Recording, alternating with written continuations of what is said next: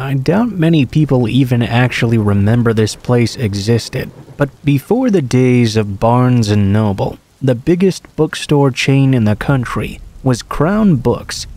They discounted every book they sold, and that was the reason why they were able to become so big for so long.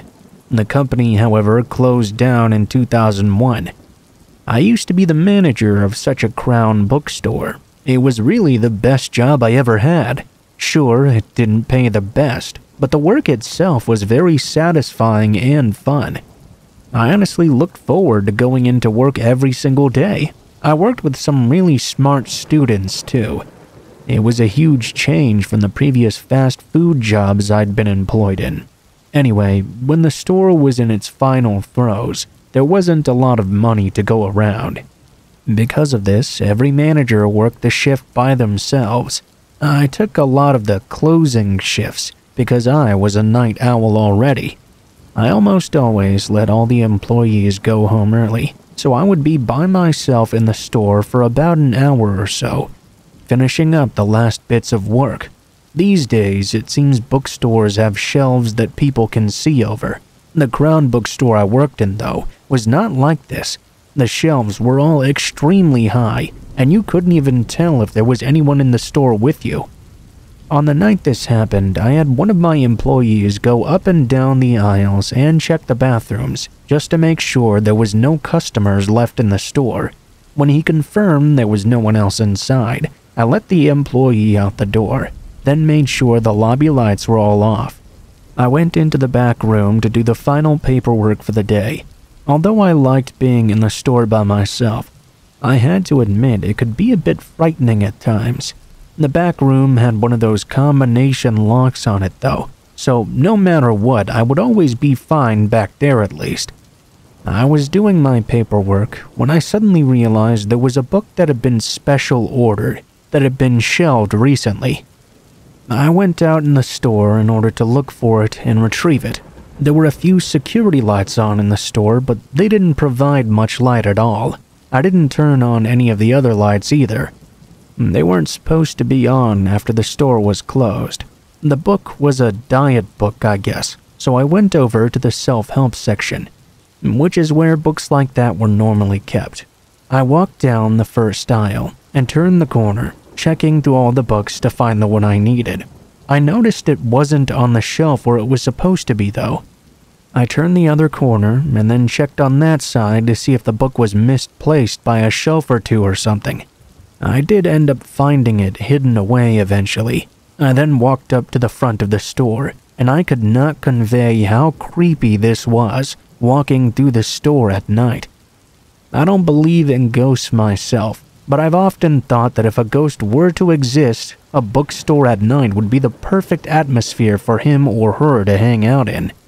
Walking around in this dark store with limited view, every little shadow freaked me out. Every little noise got my attention. Walking around the gigantic stacks of books, I was happy when I arrived at the front registers. We were supposed to keep all special orders right there, so I pulled out a slip and began writing the order up. I'm not sure why I did it, but I suddenly raised my head up in that moment to look over at the security monitor. There were 4 cameras in the store. My blood nearly froze in my veins when I saw someone was hiding in the self-help aisle, the one I had just walked out of. There was a gigantic figure, maybe over 6 foot tall, dressed in all black, and clearly holding some sort of weapon in their hand. I wasn't sure what to do. I should have just left the store and called the police right away. I didn't want to do it in the store though. If the guy heard me, he would come after me right away.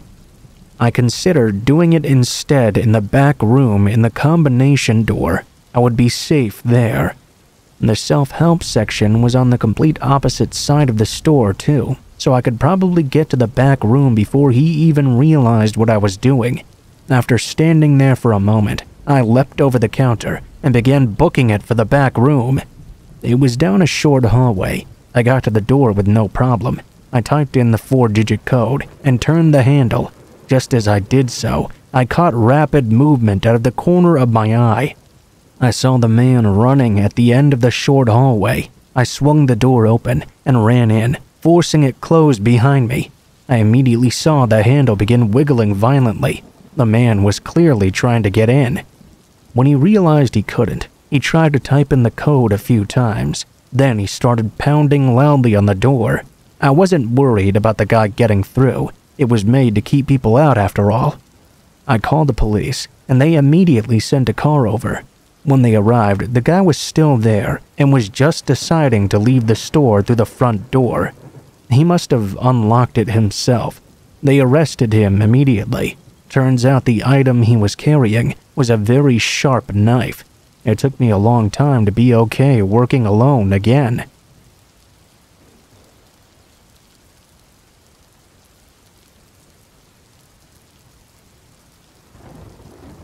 I used to work in a Borders bookstore. I was an assistant manager. One of my favorite people working at the store was a lady in charge of the children's section. She was a pleasant lady, and actually was very popular with everyone working there. The kids liked her a lot too. She did story time every week, and many kids came in to watch this woman with her amazingly friendly personality. One thing about the story time that no one really liked, though, were the costumes. We were sent costumes for certain stories, and were supposed to occasionally incorporate them into story time. No one really liked to wear them, though, because they always seemed really dirty. We never had any real idea how old they were, or where they had been before. We didn't know how many people might have worn them either. Finding anyone to play with them was never that easy because of this. The costumes would always be shipped in these huge boxes, and as manager, I was one of the people who had to sign for them when they arrived. On the day this weird stuff happened, I had heard the back buzzer. Upon going back there, I noticed the gigantic box and brought it inside. Curiously, I opened it up. It was a really ugly and scary-looking thing. Some sort of humanoid character with a gigantic head. I wish I could recall what children's book the character was supposed to be from, but I can't bring it out of my memory.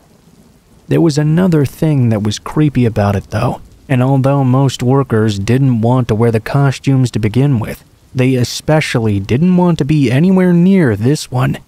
Even the people who could usually be convinced were adamant this was not one they were willing to put on. When no one else would agree to do it, to keep the story time happening, the story lady decided she would wear the costume instead. That was, if I was willing to read the story to the children. It wasn't something I had ever done before, but I was definitely willing to try. About an hour before story time, the story lady went into the back room to put the costume on. I went and grabbed a copy of the book. At the story time, when the children had all gathered around, the story lady still hadn't showed up yet. When she finally did, she was very odd as well. She was kind of stumbling around a lot. I assumed it was just her acting like the character, whom I wasn't very familiar with to begin with. I began reading the book soon after. The person playing the character was supposed to have the kids sit on their lap and play with them. But the old lady didn't sit down. Instead, she seemed to be waving to the kids with shaking hands. After a few moments, she almost fell over onto one of them. I was so confused, but thought maybe she had just lost her balance in the costume. I had this horrible thought cross my mind that maybe it wasn't really her inside or something. Maybe someone might have done something to her in the dressing room, but that didn't really make sense. There wasn't any way anyone could have gotten into our stockroom. However, just as suddenly, she fell down onto her knees. I was concerned and approached her, and that was when I noticed the sound of her vomiting inside the suit. The kids were all getting freaked out now, and moved away. I helped her to get the costume hat off. The lady looked terrible. She was sweating, and was a strange shade of red. I thought perhaps she had been suffocating inside. I tried to help her to the back room, while calling another manager over to try and take care of the children in the meanwhile. I managed to get her into the stock room. I moved her over to a chair. We just happened to be beside the box the costume came in. She was looking more awful by the second. I called an ambulance immediately. Upon further examining the costume out of getting her out of it, and the box it came in, I found the tip of a razor. It had been stuck inside the costume, and apparently it had been laced with poison. The lady recalled feeling a sharp pain when putting the costume on initially, but thought maybe it was just a broken zipper or something inside. She didn't think it was anything to worry about. We had to get the police involved obviously at that point. We knew some sick individual had put that razor in there. However, there wasn't enough information to find out who. The story lady thankfully recovered just fine, but we never got another person in the store to agree to wear a costume ever again.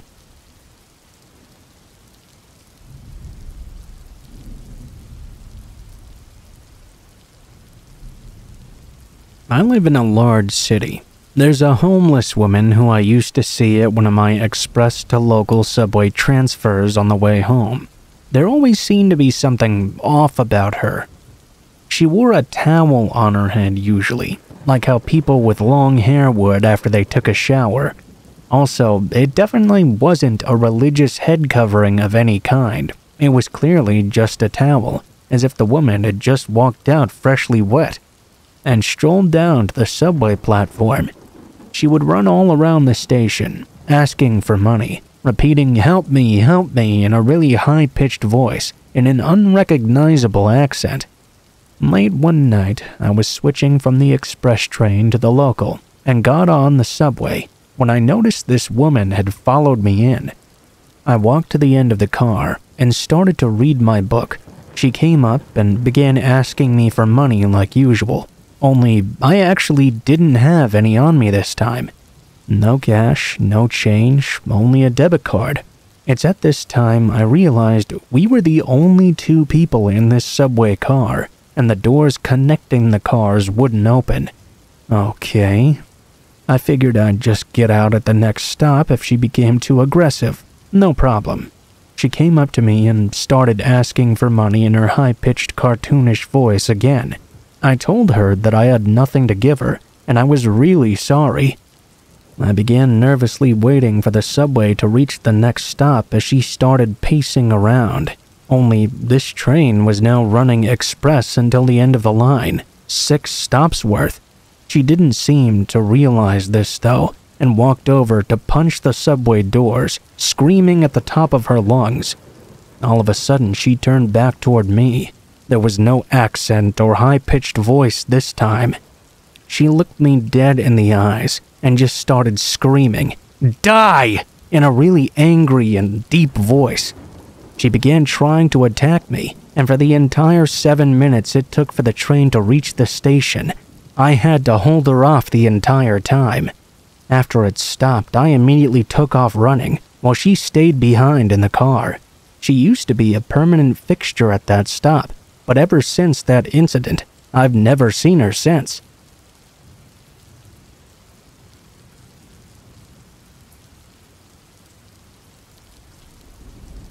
In 2003, I was working as a stripper in the Phoenix area. I had been dancing for almost a year and was still getting the hang of how to get the most money from a regular with the least amount of clinginess reciprocated.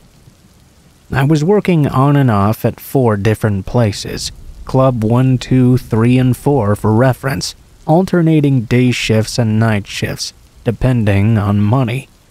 One night shift, this skinny, scraggly-looking guy comes in and hones in on me right away. From the way he was bouncing and twitching in his seat, even in the lighting of the club, it was clear he was a meth addict, and he must have been higher than my heels were. No biggie, I was raised by meth addicts after all, so as long as he was happy, should be some easy money. We go to VIP, chat, I relieve him of his paycheck, and he goes on his way. Next night, he's back again, and looking for me specifically. I get his name, Steve, and tell him my name, Tori, my fake backstory, and head back again. He told me he was a truck driver, and only in town a few days a month. We have a perfectly nice, if not jittery, time. No red flags, really. Everyone goes home fairly happy. Repeat the next night, and then I don't see him again for a month. This whole routine continued for about 4 months. Eventually, he started bringing in the finest gas station meth addict-approved gifts when he came in to see me. By this point, he was also serenading me half the time instead of having me dance for him. His favorite was Picture by Kid Rock and Sheryl Crow. Thankfully, I spent a lot of time with my back to him, so I could only hear snippets of his impassioned baritone. The singing was creepy, not just because it was always on repeat. He would always change the lyrics to be specific to me. The longer he sang, the more grabby he would get as well. Not anywhere illegal, mind you, but like grabbing my face and forcing me to stare at him. Pressing my hand to his heart, trying to press his hand to mine. By the end of this month's visit, he asked me to move in with him. He told me he just wanted to have me at his house all the time. He must have envisioned himself as the typical customer in shining armor, telling me he wants to save me and take me away from all this. I decided to be a little more honest with him and explained to him I was already in a relationship and not interested in men either. Particularly, I was not interested in him. He then told me he'd let me keep my girlfriend. All he'd need to do was keep me 3 days a month when he was in town. Obviously, I shut him down immediately. He started begging me to think about it, and that he'd hear my final decision when he got back next month. After that, I asked the manager to ban him. Unfortunately, without a pic of him on hand at all times, that was pretty much impossible. I settled for alerting the security, bartender, and manager to give me a warning if they saw him around asking for me again. When his time of the month came around again, I switched to a different shift at other clubs to avoid him. When I went back to Club 1 the next week after he was supposed to have left, a couple of plastic grocery bags were there waiting for me. They were full of notes scrawled on crumpled, dirty scraps of paper. They also had small stuffed animals, silk roses, roses made of panties, mismatched taped-together greeting cards, and other random detritus. There was also like a 50-page, barely legible letter professing his love, insisting again I move to his place right now. I was sufficiently creeped out at this point, and happy I'd managed to miss him this month.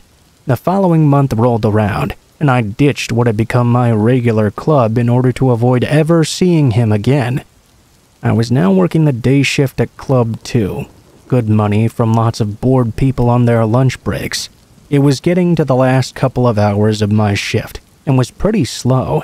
I was on stage, not really paying attention as I finished up my routine. Because of this, I didn't see him until I was heading downstairs to get off stage. I noticed him a few feet in front of me, waving and yelling my name over and over. There was no way to get around him either. As soon as I got to the bottom of the stairs, he grabbed me up in a big hug, obviously surprising me. I did not want him touching me, but he wouldn't let go and kept on gripping fistfuls of my hair and smelling it. I pushed away from him and started to tell him that my shift was over. That was my last stage, and I was going home now. He looked very upset. He said he just wanted to hang out with me before he had to leave town tonight. I told him he'd have to pay extra for me to sit with him, whether I'm dancing or not. He agreed, and I went and gave the bartender and security a heads up that this guy was the creepy stalker guy I'd been talking about. Instead of having me actually dance for him, he had me straddle him while we talked. He was unusually shaky and jumpy this time, so I resorted to making him sit on his hands so he wouldn't touch me. He proceeded to tell me how he'd been searching every club in the city looking for me this month, how he'd asked various people if his girlfriend Tori was there. He told me he'd had his house all cleaned up and ready for me to move into. I reminded him again that I was not moving in with him, and he excitedly replied, "Well, you just don't know you want to right now." I again reminded him of my girlfriend, who I was making plans to move with. He said that our whole lives were about to change now that we'd found each other. Between all this conversation, he'd begun singing again. Despite the money, I decided he was being way too crazy this time, and I was done with everything. I really needed to get home. Before I could get up, though, he wrapped his arms around my waist, literally picked me up in the air, and started running with me towards the exit. I was screaming, trying to flag down the bartender, DJ, or anyone, because security wasn't there all of a sudden. He'd made it out to the hallway, only about 10 feet from the door, when the massive security guard stepped back inside from walking a girl to her car. He tried to dart around the guard still carrying me. I reached for security, while Steve tried to pull me away and out the door. Thankfully, the brick wall of a security guard managed to plant himself in front of us and pulled me out of Steve's arms before he could try anything else. He insisted he was just joking, and he was only trying to tell me goodbye. I bolted out of there and into the dressing room, though, while he was still screaming for me to come say goodbye to him. The security guard practically carried him one-handed outside. Thankfully, he was banned for good this time. I decided to take a vacation with my girlfriend for a couple months after, just in case he tried to follow me again and stuff me into his trunk or something. He continued to call all the clubs looking for me while I was gone.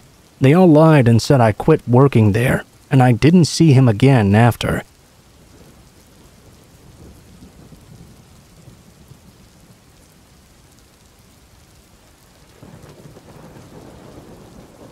When I was a teenager, my parents were pretty permissive about what I could and could not do. I guess I should just say what I could do, as they never really bothered to tell me what I couldn't do anyway. Because of this, after school, I would spend all my time at my best friend Reed's house. He had a lot more video game systems than I did and more variety of games to play, so I could spend hours and hours in his parents' basement with him, playing them all night long. I would then walk home really late at night. My entire family would generally be asleep around this time. This was a regular thing for many years, so by the time this story happened, it was pretty much routine. There was one thing I always noticed on the way home, though. There was this house that was a completely normal-looking house. Didn't really look any different than any houses you'd see around it, and wasn't really out of place either.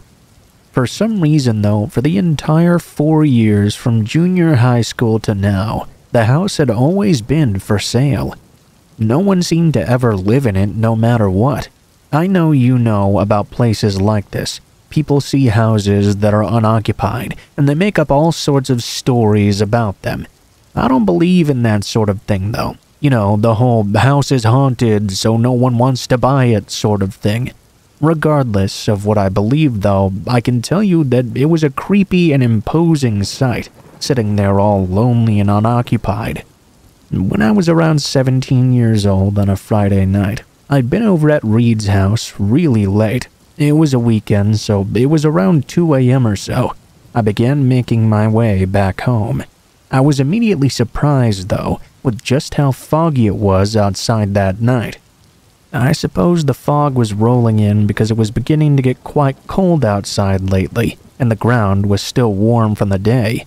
It was so foggy it was hard to see where I was going. I'd made this walk thousands of times, though, and it was like second nature to me.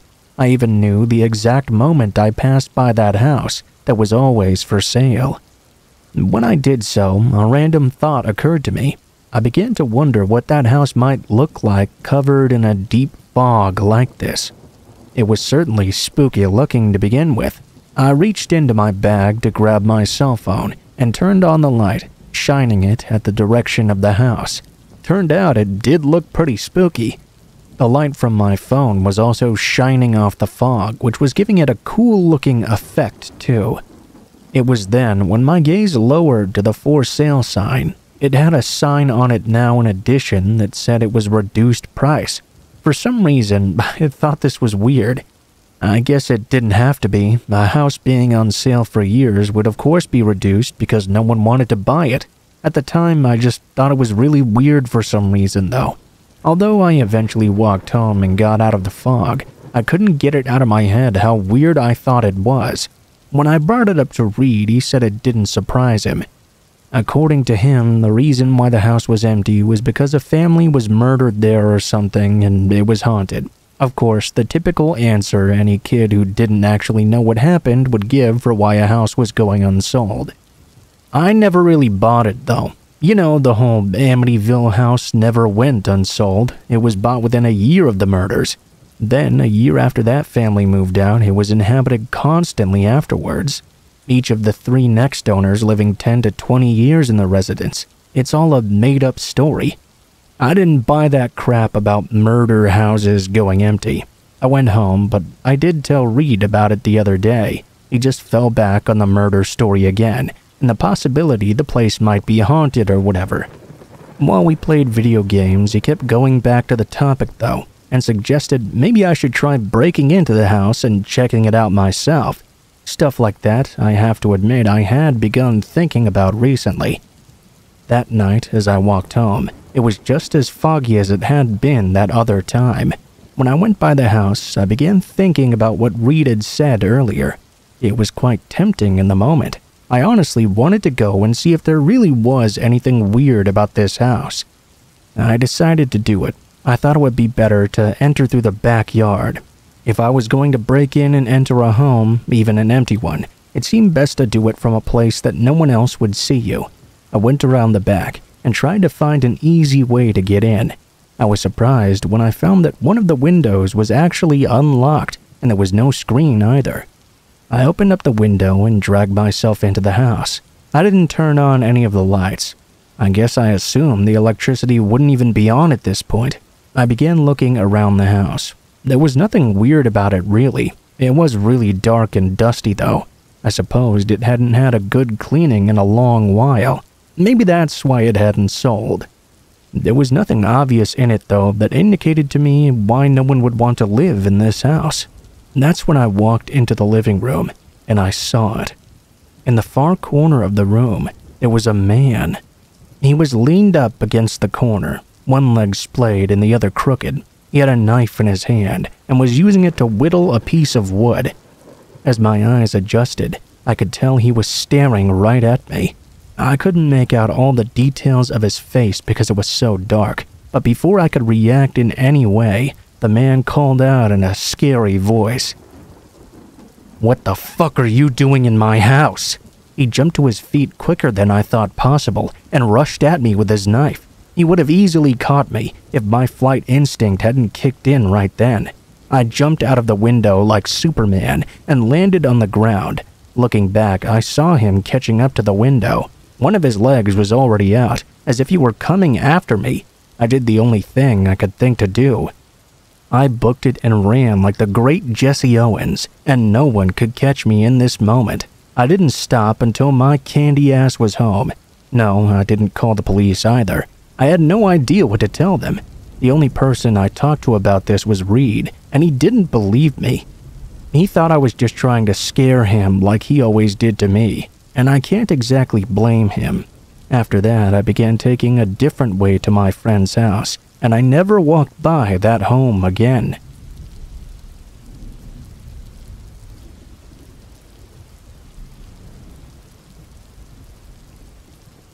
So right off, I don't have a freaking car, and it really sucks. Whenever I go anywhere, I always have to go by foot, and it gets old pretty quickly.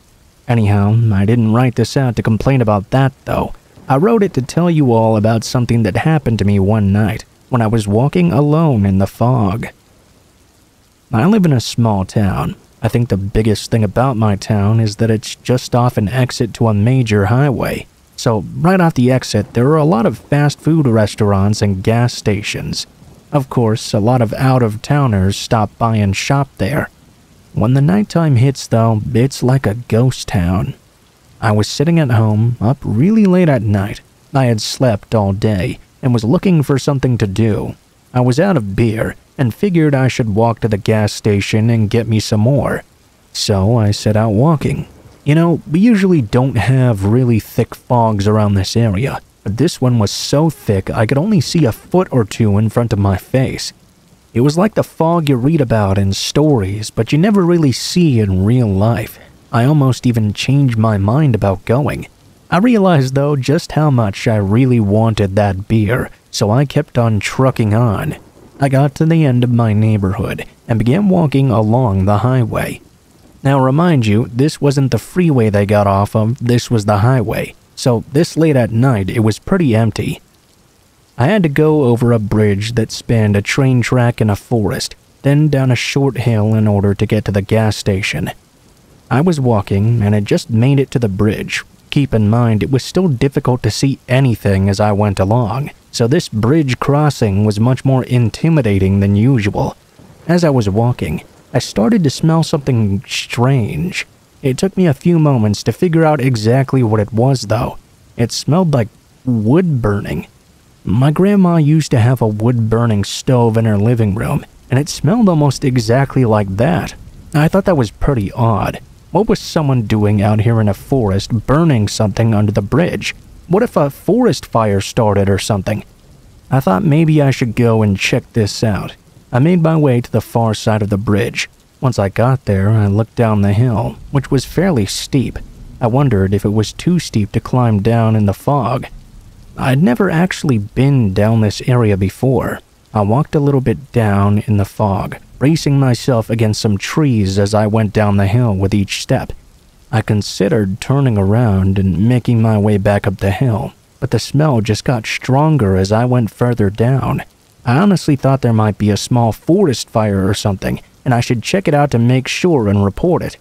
Maybe I would even be able to do something about it. All of a sudden, though, I heard a loud voice yelling at me. "Who the hell are you?" I looked around, but was unable to find anyone in the thick fog. I slipped a bit on the hill when I heard it, and fell on my butt. I looked up again, only to see the hugest man I had ever seen in my lifetime, silhouetted in the fog. He was quickly making his way up the hill. I scampered to my feet, getting mud all over me. I kept my eyes on this figure as I got up, and tried to turn around. "What the hell did you see?" the man asked me, as he continued making his way up the hill. "What the hell did you see?" "I didn't see anything," I replied. I turned around and tried to get up the hill, but I fell down on my face again. I got up and started climbing as best as able. Once I got back to the road, I ran across it real quickly. There was a big diesel that crossed the street right after me. He honked his horn at me as if I was in his way. When the truck had passed by, I looked back across the road. I saw the shadow of the man in the fog, but that was all. I turned and ran to the gas station. I told what happened to the skeptical cashier, who thankfully still called the police. If something was going down under that bridge, they needed to know. The police found a wood-field fire under the bridge, and a bunch of dead animals as well. But that was all. It was just a terrifying thing to experience. I can honestly say I never want to experience anything like that ever again.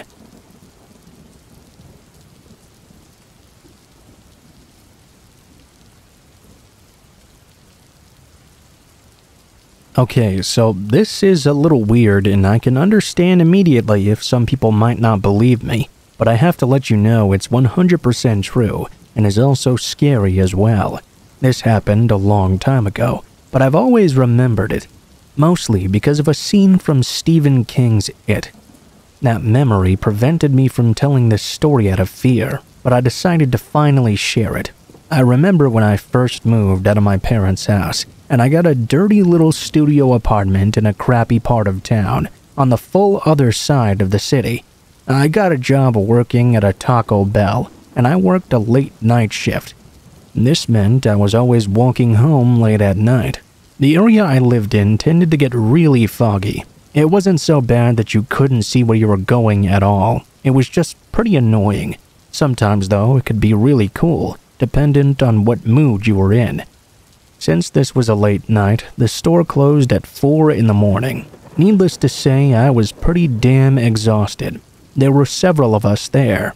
The rest of the guys told me they could tell I was tired, and told me to leave early while they cleaned up. I was so tired as I left the store, I just edged along as normal. This early in the dark morning, the fog was still present as I was walking along. I didn't think about it too much though. I was too exhausted to think. I just wanted to get home and rest. I was walking along the side of the road in the gutter. Once I arrived home, I would probably fall asleep right away. It didn't help that my eyes were going in and out of focus in the fog.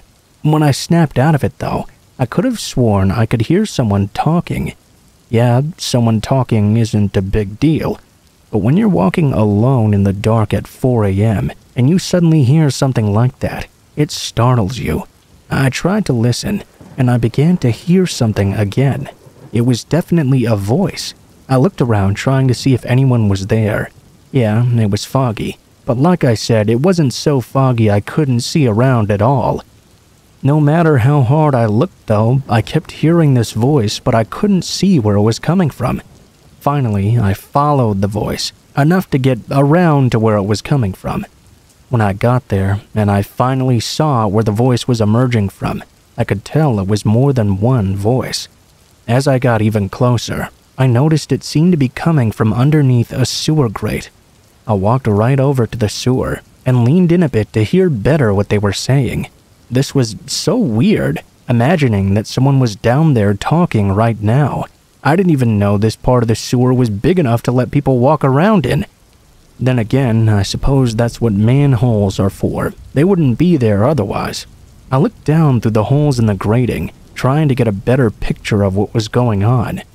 When I finally began to make out what was being said, I froze. I'll never forget. It was very distinct. "Go on, grab his legs. We have to make sure no one ever finds him." Even though it was foggy, and even though it was dark, I could see someone in the sewer carrying something large. I now had to assume this was another person, and clearly they were not alone. As they passed underneath the grate I was above, one of the men looked right up, and my eyes met his. We stared at each other for over a second before I realized I needed to get the hell out of there. I was much closer to the Taco Bell than I was to home, so I took off running and ran to the Taco Bell. My coworkers, of course, didn't believe me and wouldn't let me use the phone to call the cops. I couldn't use it on my own because only the manager had permission to use it, and he wouldn't let me by the time I got a ride home from my friend.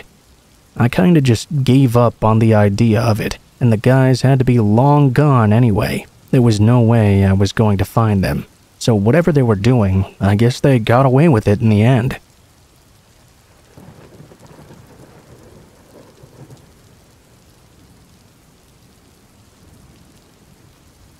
This is about a really freaky experience I had while working at the Barnes & Noble in Crystal Lake, Illinois.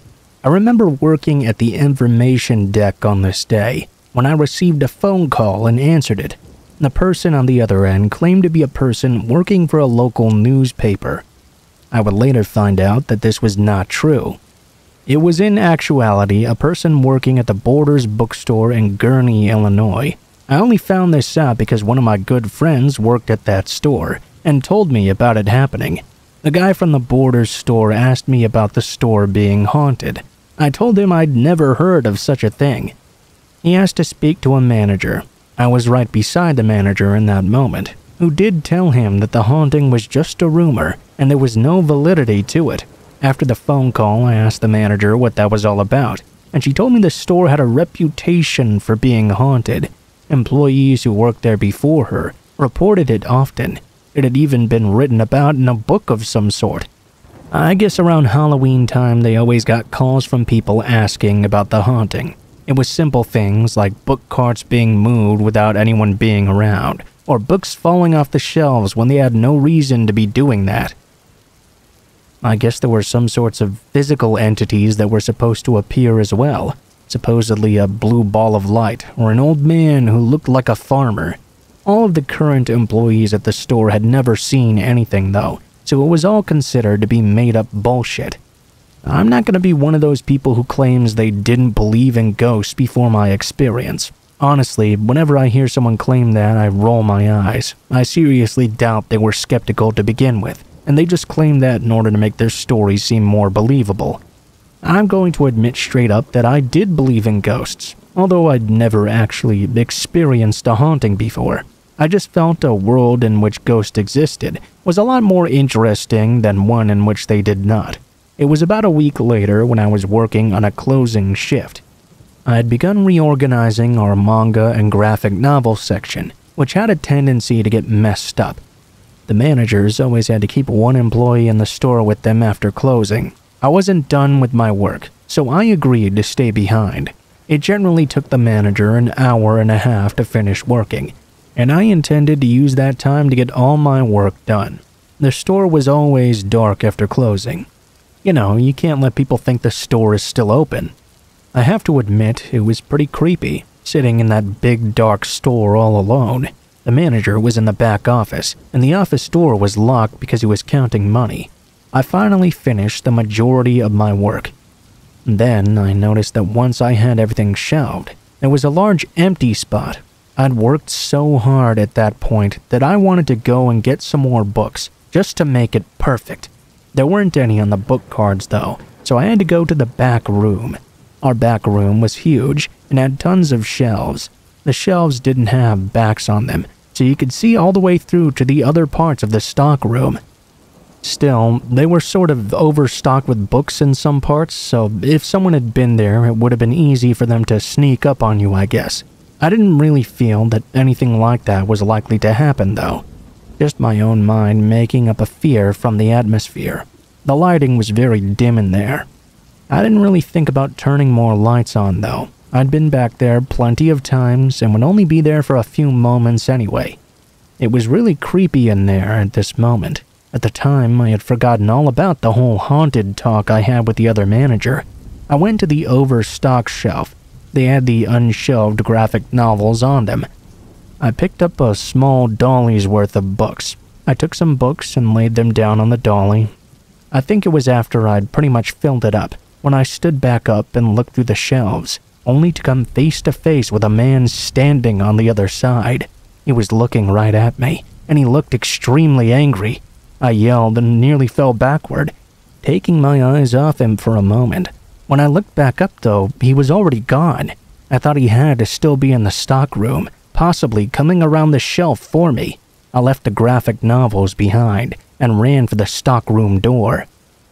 I exited and ran to the office. I pounded on the door, and when the manager opened, I told him someone was in the store with us. He had to still be in there too, because the alarms would have been set off if he'd gone through the door. We barricaded ourselves in the office and looked through all the security cameras. The police came, and just like us, they couldn't find anything. One of the policemen told us he thought we were playing a prank because he had been called out a few years before for a very similar story. They found no one then either, and the alarms never went off either. The person couldn't have left.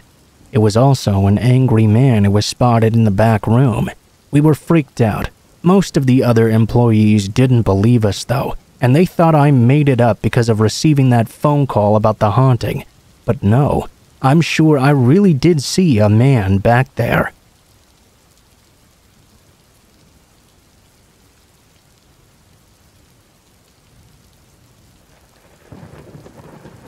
My best friend Ted was such a really weird kid. I mean, I was too when I was really young, and that's how the two of us became best friends, really. We were both sort of nerdy, bookish types, and all the other kids thought we were weird. As strange as I was thought to be, though, Ted was a lot stranger than even I was. He had this fascination with really weird stuff that even sort of freaked me out. He liked a lot of death-related stuff, as well as abandoned buildings and all sorts of other things. We grew up in the same town all our lives, so we were together since we were really young. Therefore, we did almost everything together as well.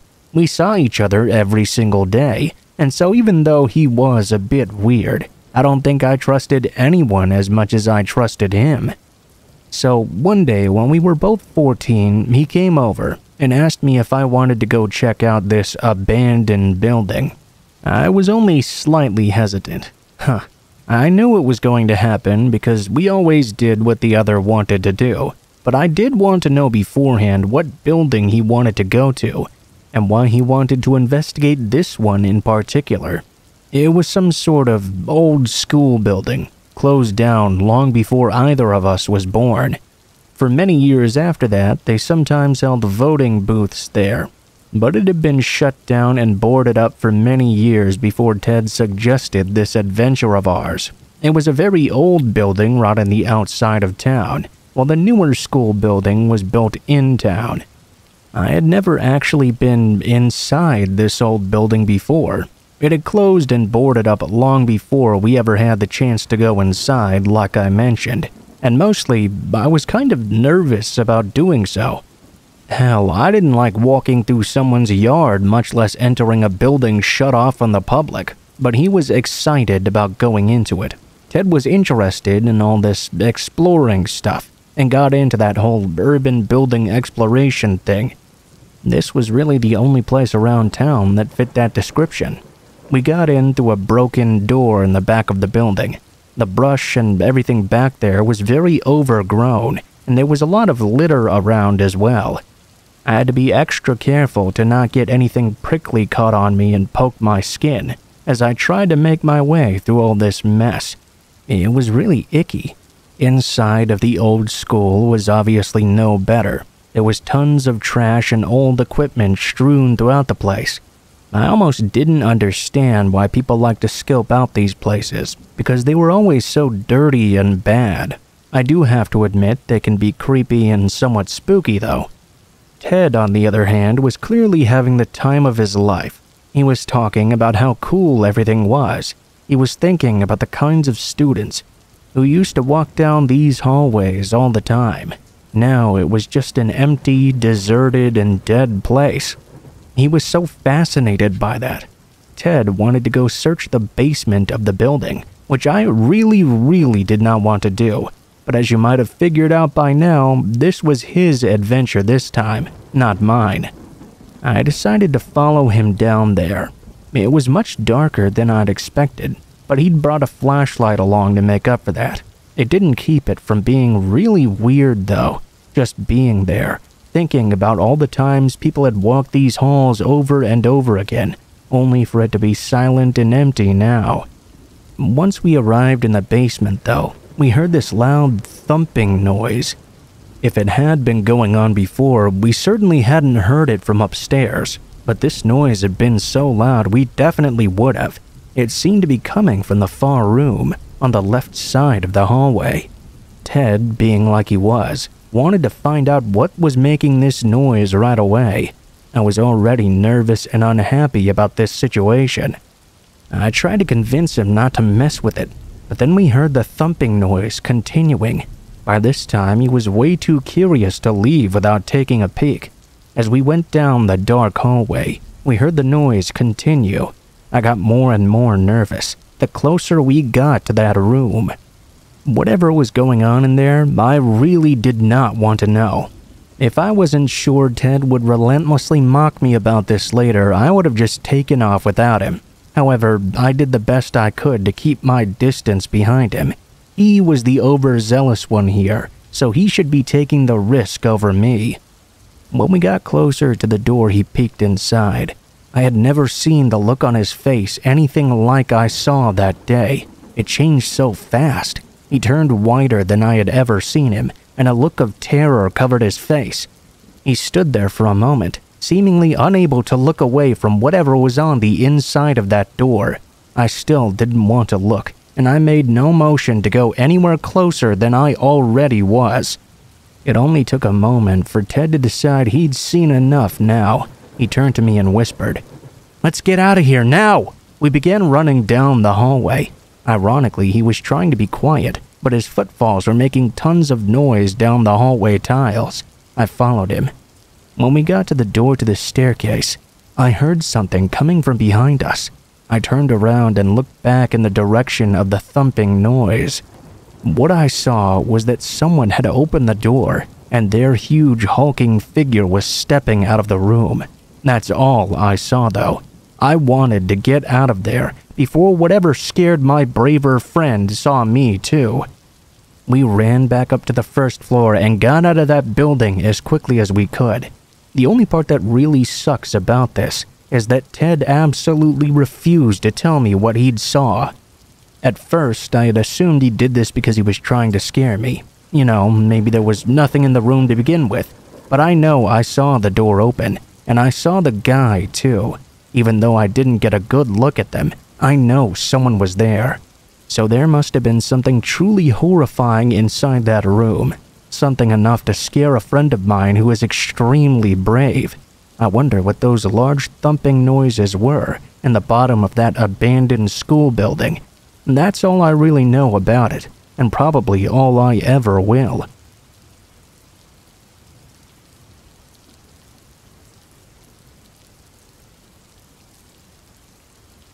I recall seeing the total transformation of a mall when I was younger.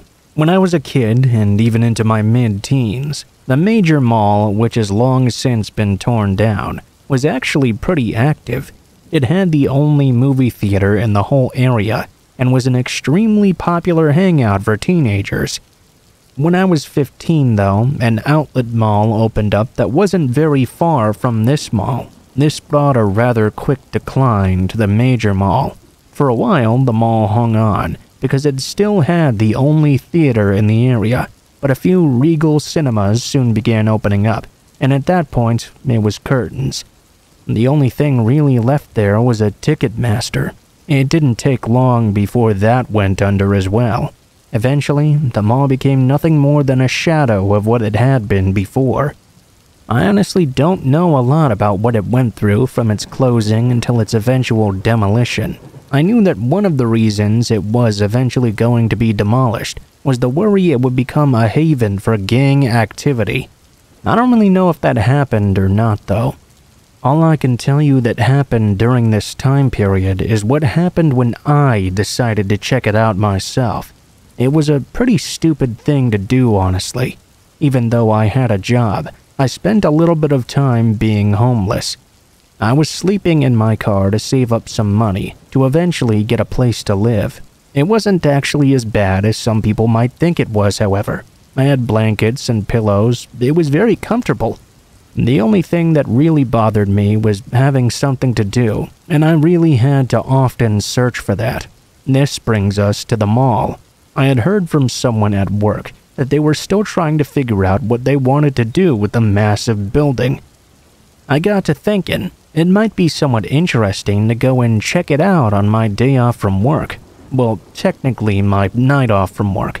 There were some pretty busy roads in that area, and if I didn't want to get caught snooping around, I had to go at night. I made sure it was pretty late outside when I did finally go to check the place out. I parked in a motel parking lot close by, and then walked the distance to the mall. Walking around such a large and empty space was really weird at first. Now that I think of it, I'd never actually been in a parking lot before where it was completely empty. At first, I was just walking around the building. I had no intention of breaking into it or anything like that. However, at one point, I noticed one of the doors looked like it had a broken latch on it. I decided to check and see if I could get it open. It opened much easier than I thought it would, and now I was not sure what I wanted to do next. I thought for a moment, and decided to go inside and check it out. Now this was truly a surreal experience. It was such a big and bustling area back in the day, and now it was just deserted. Empty of people and fixtures as well. All of the stores had those big metal grating doors pulled down. When I shined my flashlight into them, I could still see merchandise and fixtures inside and things like that. There, of course, was not any people inside, though. I decided to try and go up one of the escalators. It was turned off, of course, so I used it as a normal staircase instead. It was actually pretty solid. There wasn't a whole lot different looking on the top floor than the second floor. Although they did have an old Auntie Anne's, which gave me a craving for a pretzel. I walked by a bookstore and was looking at the bookshelves inside. I was moving the flashlight around trying to get a better look. When I moved it toward the back of the store, though, I was caught by surprise when the light fell upon a man standing in the back, already staring at me from the darkness. I jumped from being startled, but didn't move the light. This guy clearly was not a security guard or anything like that. He was dressed in plain clothes. After looking further for a moment, I realized he had a gun in his hand, which he was holding down at his side. It only took the slightest movement of his arm raising up for me to realize I needed to get out of there now. And I did so. I ran back the way I came and jumped down that escalator. When I got to the bottom, I looked up and saw the man standing at the top, now joined by someone else. He hadn't fired the gun at me or anything, thank God. I hoped he was just trying to scare me away from the area. I don't believe he actually followed me down the stairs. I hurried toward the door I had gained entry from and got out. I kept expecting something to happen behind me, so I kept checking, but nothing did. While I hurried across the parking lot, I kept looking back to see if anyone was following me. Keep in mind this was a big parking lot, so I got a lot of chances to glance backward. At one point, I noticed the two men had emerged from the building, but they weren't trying very hard to chase me across the parking lot. I got to my car and got out of that place. There was an apartment building I had been using the parking lot in, and I didn't feel safe until I got back there. I knew there was no way the men could have followed me, but I still felt on edge about the whole thing. I learned my lesson that day about going into places where I don't belong. If the man had been anyone different, he might truly have shot me. Perhaps I had stumbled upon something illegal going on, and if I did, I think the way he and his friend chased me out was their best way of trying to scare me into never coming back. I can say that it worked very well.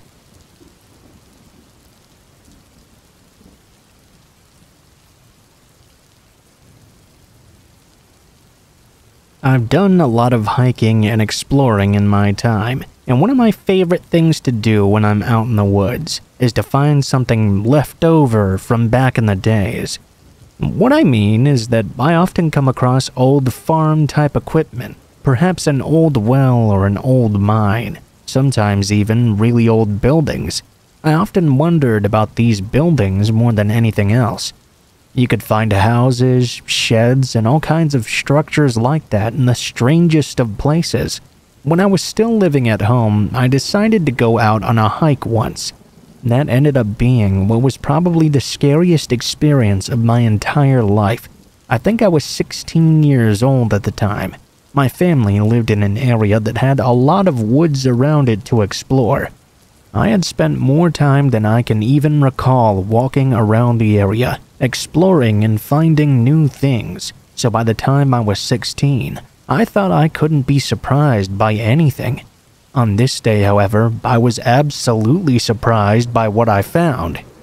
At first, I couldn't quite tell what I was looking at, but I noticed a lot of unusual growth in a particular spot. I thought I should make my way over to it and explore. It looked like there was some sort of opening in the side of the hill. Curious, I began beating back some of the overgrowth to get a better look. At first, I thought what I had found was a cave. Pretty neat, but not extremely unusual for the area I was in. The more I checked it out, though, the more I realized I had in fact found an abandoned mine. I had never seen anything like this one before, and I was immediately intrigued. Honestly, no thoughts went through my head about the possible dangers of exploring this abandoned mine. I just knew immediately I had to check it out. I had to spend some time clearing the brush out of the way so I could fully get inside, though. The only light I had on me was from my wristwatch, and that wasn't exactly going to do a whole lot of good. I needed the light outside coming in to see. I cautiously stepped into the mine after I'd cleared out the growth. I wish I could explain the smell. It was an interesting odor that I'd never encountered before. As you might expect, the area was very dark and very dank. The light from the entrance was enough to allow me to see where I was going, but not by very much. Although it was intriguing, there was not very much to see at first. There wasn't any old equipment or anything like that. If it hadn't been for the support beams that had been built in, I probably would have just thought this was a completely normal cave. Finally, something did catch my eye, however. There was something up ahead of me, lying on the ground. It was covered in dirt or clay, or whatever made up the soil of this mine. It was a clear indentation, so I moved for a better look. When I got close enough, there wasn't really enough good light coming from the entrance to make out what I was seeing. I would have to rely on the small light from my wristwatch to make it out. When I turned the light on it, I immediately recoiled. Although I had been to funerals before, and I'd seen dead bodies in caskets too, I had never truly seen a human skeleton that wasn't in a classroom or a doctor's office. This was the very first time. I looked over the skeleton with the light. It had obviously been there a really long time. Skeletal remains were all that was left of this body. Everything else had decomposed a long time ago, or, I shuddered, been eaten by scavengers. What was the scariest part, though, is that I noticed in the head of this skeleton there was a sizable hole.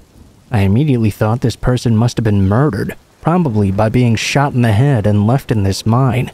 When I've told this story before, people have asked me why I didn't check inside the skull to see if there was a bullet. My answer is always, how do you feel about picking up the skull of an old body and checking inside for bullets? That's kinda crazy, right? I knew I wasn't in any immediate danger, but that didn't stop me from being scared. At that point, I just wanted to get out of that mine as quickly as I could. I also didn't want to fall and injure myself though, so I had to be as careful as possible making it out. The last thing that mine needed was another dead body just inside the entrance. It was eerie as hell though, walking through the mine to get out. I had this irrational fear that someone or something was inside, and whatever killed this poor guy was going to get me next. I decided to go home immediately. I told my dad about what I had seen and wondered what we should do. In the end, he decided we shouldn't do anything, which I at first found rather shocking. My dad explained to me that firstly, I was trespassing on someone else's property. I couldn't really argue against that. Furthermore, he told me the body had obviously been there a long time, and there was no need to call attention to it and ruffle the feathers of whoever owned the property. I couldn't get the thought out of my head though.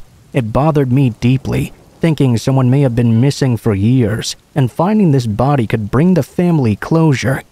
I eventually did call the police, and left an anonymous message about what I had found and where exactly I had found it. I was really worried for a while. I would always try and read the newspaper after that before my dad could get to it. I was afraid the body would have been found in the mine, and he would be upset with me for going against his advice. The story, however, never ended up in the newspaper, at least not that I ever saw. I went out again a few months later to go check the same area. I wanted to see if the skeleton had been removed. However, I could never find the entrance to that mine again. A few times after that, I had similar results as well. I never saw the opening, and to this day I have no idea who that skeleton in that old abandoned mine was.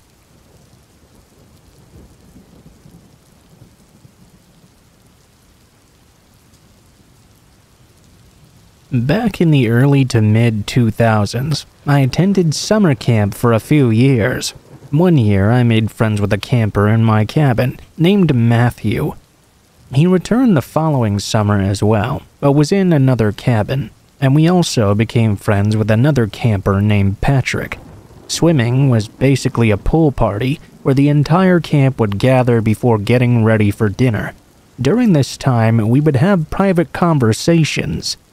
Matthew would tell stories, and because they weren't necessarily appropriate for the camp, we'd try to find some privacy. It's often hard to do that though, especially when the counselors weren't big on us campers wandering off on our own. One day, the conversation shifted though, from the typical naughty teenager stuff to Matthew asking us to help him practically kidnap a girl from her cabin and get her to the river. The plan was something similar to burying someone in sand at the beach.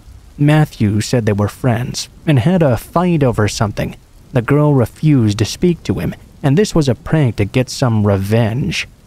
I was not exactly sure this was just a joke though. I was trying to decide what to do. Was this really a sick prank he actually planned on going through with, or was this a murder plot or something? I seem to recall him mentioning the sick things he planned to do to her once he got her buried in the river as well, but my memory of this time is somewhat fuzzy. As Matthew swam away, I quickly told Patrick this was a bad idea, and he backed out of the plan. I used the layout of the cabin as my excuse not to help him.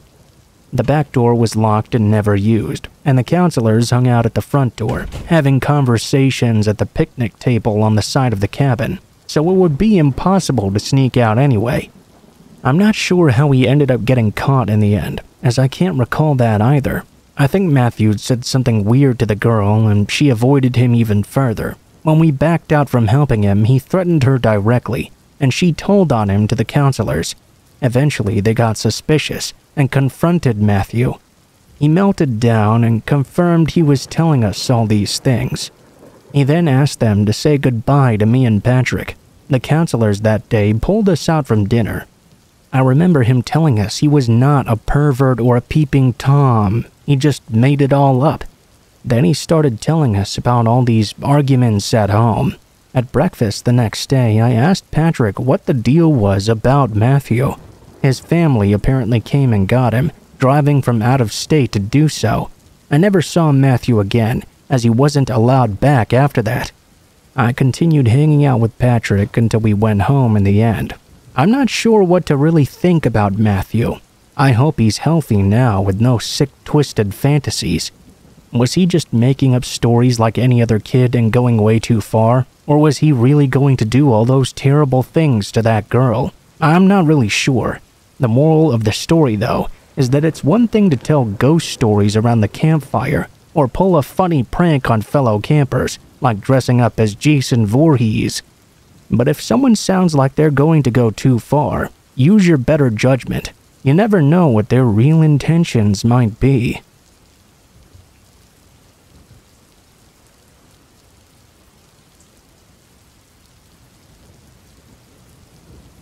The worst thing that ever happened to me happened at a hotel. I was making a cross-country drive. I won't say where exactly to, because I don't really think that's important to the story. All I can really tell you is that it was on a long and lonely cross-country highway. I had been driving quite a long time and late into the night as well. There weren't many cars on the road now, and the ones that were wouldn't turn off their high beams. It was a very lonely and tired experience. Each passing light hit my eyes in a rhythm, almost like a hypnotist, making me feel like I was in some sort of long and painful dream. I'm one of those people who likes driving at night because I make better time, but I was having way too difficult a problem with it this night. I eventually gave in and went to a motel. It was a bit of a run-down one. I didn't even like it at first, but who knows how much longer I would have been able to drive before I found another one. It was almost more like a movie theater ticket booth than a motel office. There was this glass booth, and I had to pass my credit card and ID underneath the glass. It was extremely weird. The man at the counter was kind of strange too. He kept giving me this weird look, and I could have sworn he was checking me out or something. I felt really dirty. When I finally got my key and went to the room, whatever dirt I felt, I definitely washed away right away. The room itself wasn't exactly dirty, don't get me wrong, but it did have this really weird smell. I checked the bed sheets and they seemed to be clean, which made me happy. The carpet was very old though. While it may have been vacuumed, I don't think that would get everything out, so I figured that must have been where the smell was coming from. The bathroom was relatively clean too, to my surprise, but something about the water smelled. At that point, I decided I was going to skip the shower instead. I got changed and got ready for bed. I thought I'd check out an hour or so of television and try to fall asleep after that. Yeah, I had been falling asleep on the road, but I always liked to watch something on TV before going to bed in a new place. I was just about to fall asleep while watching TV, when I suddenly heard a knock at the door. I made my way over to the door, stumbling because I was tired. When I looked out through the peephole, I saw a rather large and nasty-looking man outside.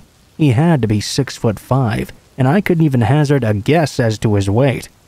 He was visibly dirty. I can't even describe how gross he looked.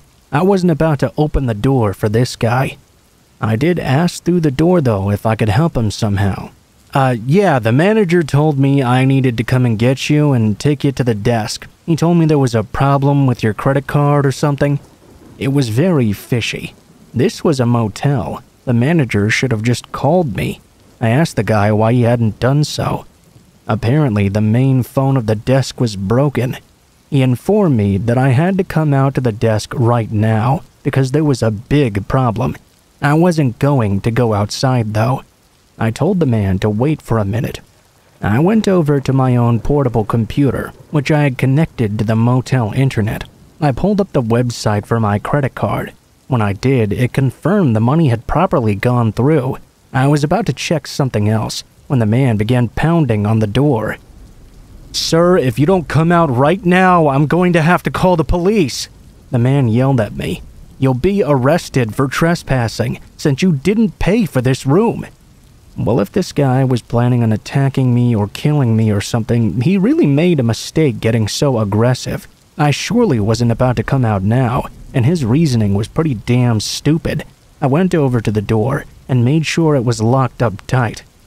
I yelled at the man to go away because I was calling the cops myself now. His response was shocking. "You called the police?" he yelled back, surprised and incredulous. "You really called the police? Sure, call those damn police then. All they're gonna do is arrest your ass. You're trespassing. You wanna go to jail? The only way you ain't is if you come out that door right now." I went ahead and called the police, while the man was still furiously pounding on the door. Apparently, they were already on their way, as the motel attendant and one of my neighbors had heard the ruckus and called them right away. I was going back to the door and told the guy the cops had already been called. We'd see who got arrested in the end. He didn't waste any time though. He ran off and jumped into the back of a pickup truck, which then took off right away. When the police arrived, we gave them the full story. They found the guy and arrested him. Apparently, he was an ex-con and had served time for aggravated assault and attempted murder. I found out much later during the case, he had also been wanted and charged with murdering a motel guest in a neighboring state. He'd pretended to be a motel worker and demanded a woman come out of her room because her credit card didn't go through. She went with him, and he beat her badly. She died afterward. He was found guilty in our court and was taken to the other state. He was also prosecuted there and got a life sentence.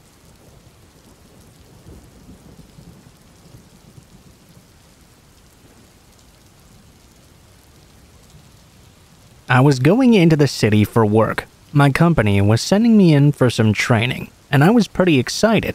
They were sending me to one of those high-rise hotels. I had never been in one of them before, so essentially it was an all-expenses-paid vacation to me. I had money for food and a little for entertainment as well. I was really excited that my hotel room was on a really high floor too. I had always wanted to be in one of those high floors of a building. When I got into the hotel, I was pretty impressed with the money that my company must have spent to get me there. I checked in and went to the elevator and came all the way to the 50th floor. I went into my room and immediately went to look out the window. I looked out onto the city. It was Las Vegas, by the way.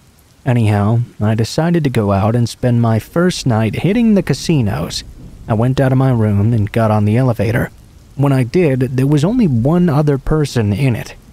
I guess I should feel bad about labeling this person immediately, but he seemed really filthy.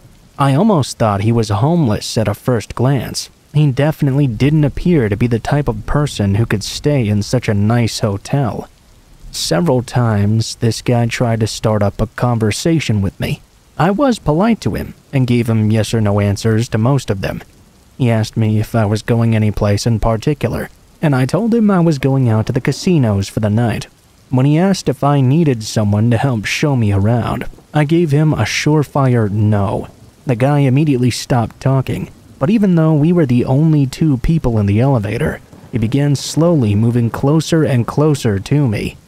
I tried to ignore him, pretend he wasn't there, but it didn't stop him from continuing to move in. Soon he was so close to me, I could practically feel his breath. I was dying, hoping this long elevator ride would finally end. It seemed it still had a while to go yet, though. Thankfully, just when I was about to lose my cool and snap at this guy or something, the elevator stopped at a floor. The guy quickly shuffled away from me, verifying he was surely a creep. Thankfully, the couple that got on stayed on the elevator all the way to the bottom floor. No one else got on the entire time. When we got to the lobby, he followed me out the door and turned to walk the same way I did. I began walking faster, trying to get a head start on him. I was able to lose him in the crowded streets of Las Vegas. I felt a wave of relief wash over me when I did so. More than once when I was out enjoying myself, though, I saw the man appear in the same casino I was. I wasn't sure he had seen me. And I wasn't sure how he was showing up at the same places each time. I would just try to lay low, and even go to different casinos to lose him again. I wanted nothing to do with this guy. When I'd had enough of the casino browsing, I decided to go back to my hotel room and get some sleep. I kept a watchful eye around me, and was happy I hadn't seen the guy even once on my way back. Happy, that is, until I got back to the hotel, only to see him already waiting in the lobby, seated on a couch right next to the elevators. He looked up when I approached the elevator, and his eyes lit up like he was excited. I went to push the button, just checking to see how he would react. He got up instantly. It was obvious he was waiting to get back on the elevator with me. I figured he must have been following me around until he realized it made more sense to wait in the place he knew I had to go back to, the hotel lobby. Well, there was no way I was gonna get into the elevator again with this creep alone. I went immediately away from the elevator and over to the lobby and complained to the desk clerk. I asked for an escort to my room. They not only got me a security guard to escort me, the guard also had a talk with the creep. He told him he was making me feel uncomfortable, and it would be better if he left me alone. He then made the man wait while he went in the elevator with me. I was there for a few days, and I did see the man again often, but he never tried to ride the elevator with me again, and he never tried to talk to me or anything.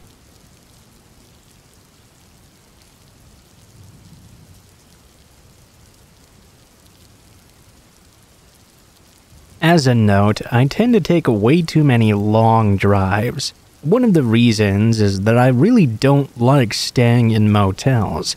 I don't care how clean it is. In my mind, it's nearly impossible for a motel to be cleanly. That's no matter how they decide to take care of it.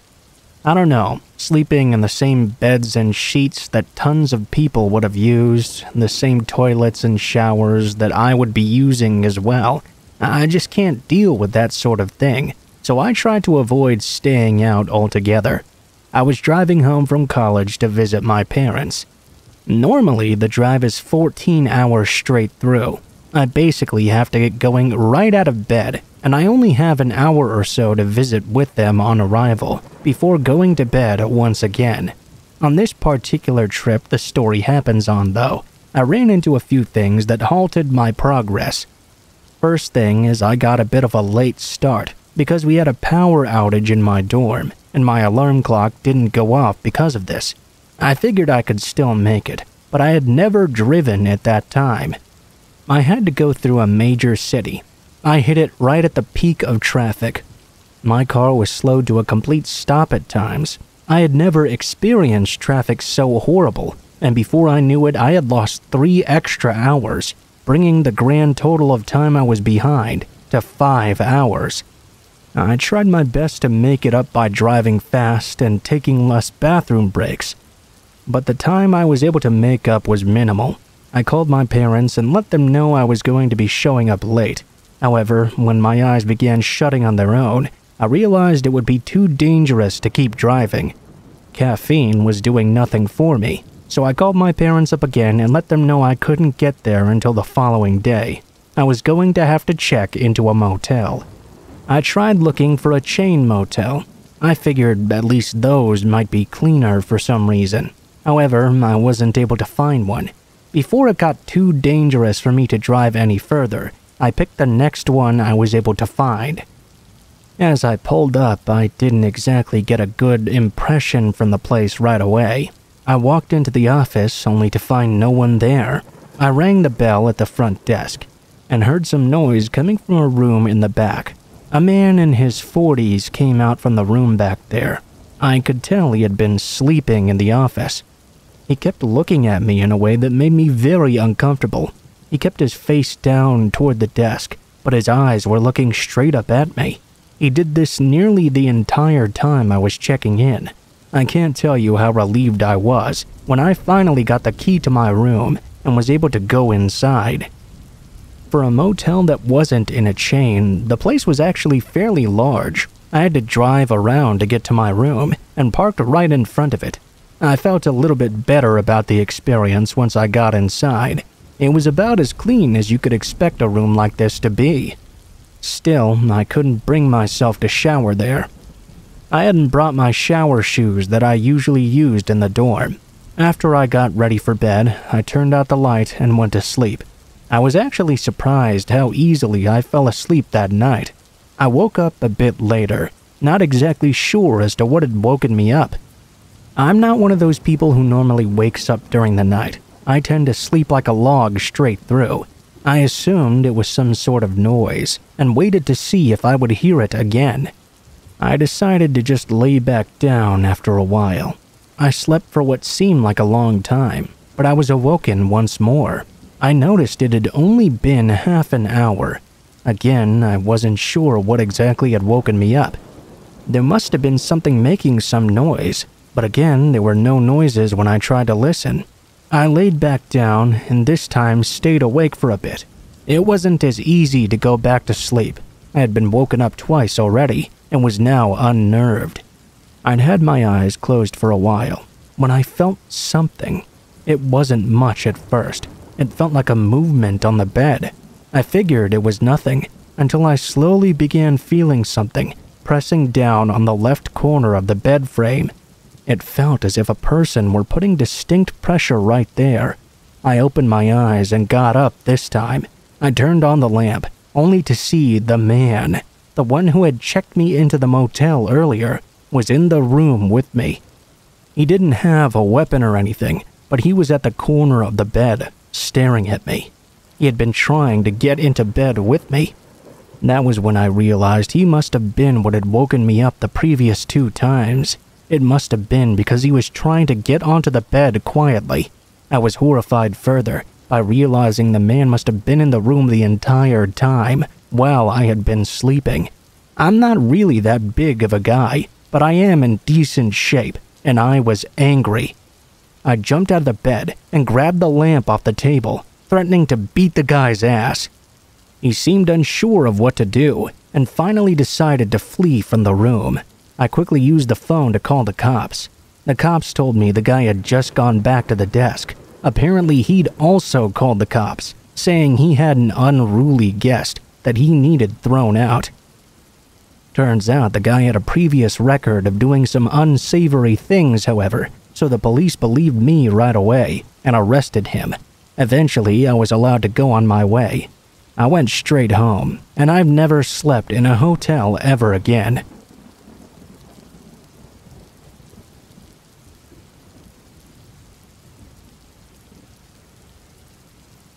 This happened over 10 years ago, so excuse me if the details are a little bit fuzzy. When I was in high school, my friend Claire came to sleep over. We had made some plans to sneak out and hang out with some guys. Then one of them would drive us home after. We go out to our friend's apartment, have some fun. When around midnight, we decide it's time for us to head back. When we asked to be taken back, though, everyone said no, despite previously agreeing to do so. Everyone had gotten too drunk or too high to drive, so we eventually had to just start walking back. We would make some phone calls to see if anyone could pick us up and bring us the rest of the way there. My house was a good 20 minutes away by car on the highway, so there was no way we were walking all the way back together. The friend's apartment was toward the back of the complex, so we started making our way to the entrance area. We hadn't even gotten halfway there before a car started rolling up behind us. I was 15 or 16 at the time and very naive of the ways of the world. I wasn't too concerned right then, but Claire was a little smarter than me on this night. She told me we needed to start walking faster, so we did so. The car picked up pace right behind us. Again, she told me we really needed to start moving, so we started going as fast as we could. That's when the car pulled slightly in front of us, and 2 passenger doors opened up. 2 men jumped out. Realizing there was no walking faster to get out of this situation, she instructed me to run right now. She took off running and I followed behind her. She ran towards a group of parked cars and jumped behind a pickup truck. For a minute, we hoped and prayed we hadn't been spotted. This is where the details get kind of fuzzy. One of them must have gotten back in the car at some point, as there was now only one of them following us behind the truck. We heard a set of footsteps quickly approaching, and she indicated we now had to go into stealth mode. The man was on the other side of the car we were hiding behind, circling the truck and looking for us. We were slowly and quietly circling on the opposite side to avoid being spotted. It was almost like a scene from a video game. We somehow managed to do 2 or 3 circles around the vehicle without being detected, and by the grace of the gods, he gave up and went back to the car with his friends inside. This was our one shot to get away. She told me to run again, so we ran for what felt like an eternity. In reality, it was probably only 15 seconds though. We found the pool house area and found a spot to hide. We were hidden behind some fences and bushes, anxiously waiting to see if they'd discovered us. Their car pulls around to the pool house, and we're biting our nails hoping they don't stop and get out. The car slowly drove away though, and we realized we hadn't yet been spotted. We were safe for now. The car circled around the apartment complex though, for hours and hours and hours. They were not giving up on looking for us. We were safe staying where we were for the time being, but we needed to find a way to get out of there. It was the middle of winter, and of course we were dressed to impress the guys we went to hang out with, so short shorts and revealing tops. We were absolutely freezing. Claire found a dirty, disgusting Captain America blanket that we huddled up under together while making phone calls to find anyone to pick us up. We tried contacting the guys at the apartment, but no one answered our calls. None of our other friends answered either. We felt completely alone and hopeless. Finally, around 5 a.m., someone answered and said they would come pick us up. The best news I had ever heard in my life. Our friend got to the apartment complex, but couldn't find the area we were hiding in. The group of men were also still constantly circling around, so there was no way we were coming out of hiding. We managed to figure out where our friend was at with a little deductive work, figuring out what building they were facing, what was in front of them, and what landmarks were nearby. We figured out where they were, and we had to make a run for it. We spotted their car and ran as fast as we could. We told them to speed off right now, and our friend took off toward the entrance. We passed the group of men on the way out as they stared behind us, and that was the last we saw of them. We made it back around 6 a.m., just in time to sneak back in without my parents ever knowing we had left. If Claire hadn't been with me that night, I definitely would have been abducted, possibly killed, or even worse. So thankfully, Claire and our friend really had our backs that night. But fuck you to the adult men we went to hang out with as teenagers. Especially fuck you to the guys who intended to harm us that night. On a happier note though, I'm now very diligent and aware of my surroundings. We washed the dirty blanket and shared custody of it for years after this encounter.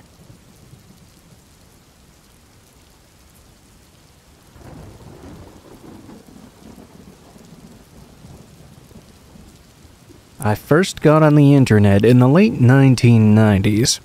I was pretty naive at the time, as I assume many of us were.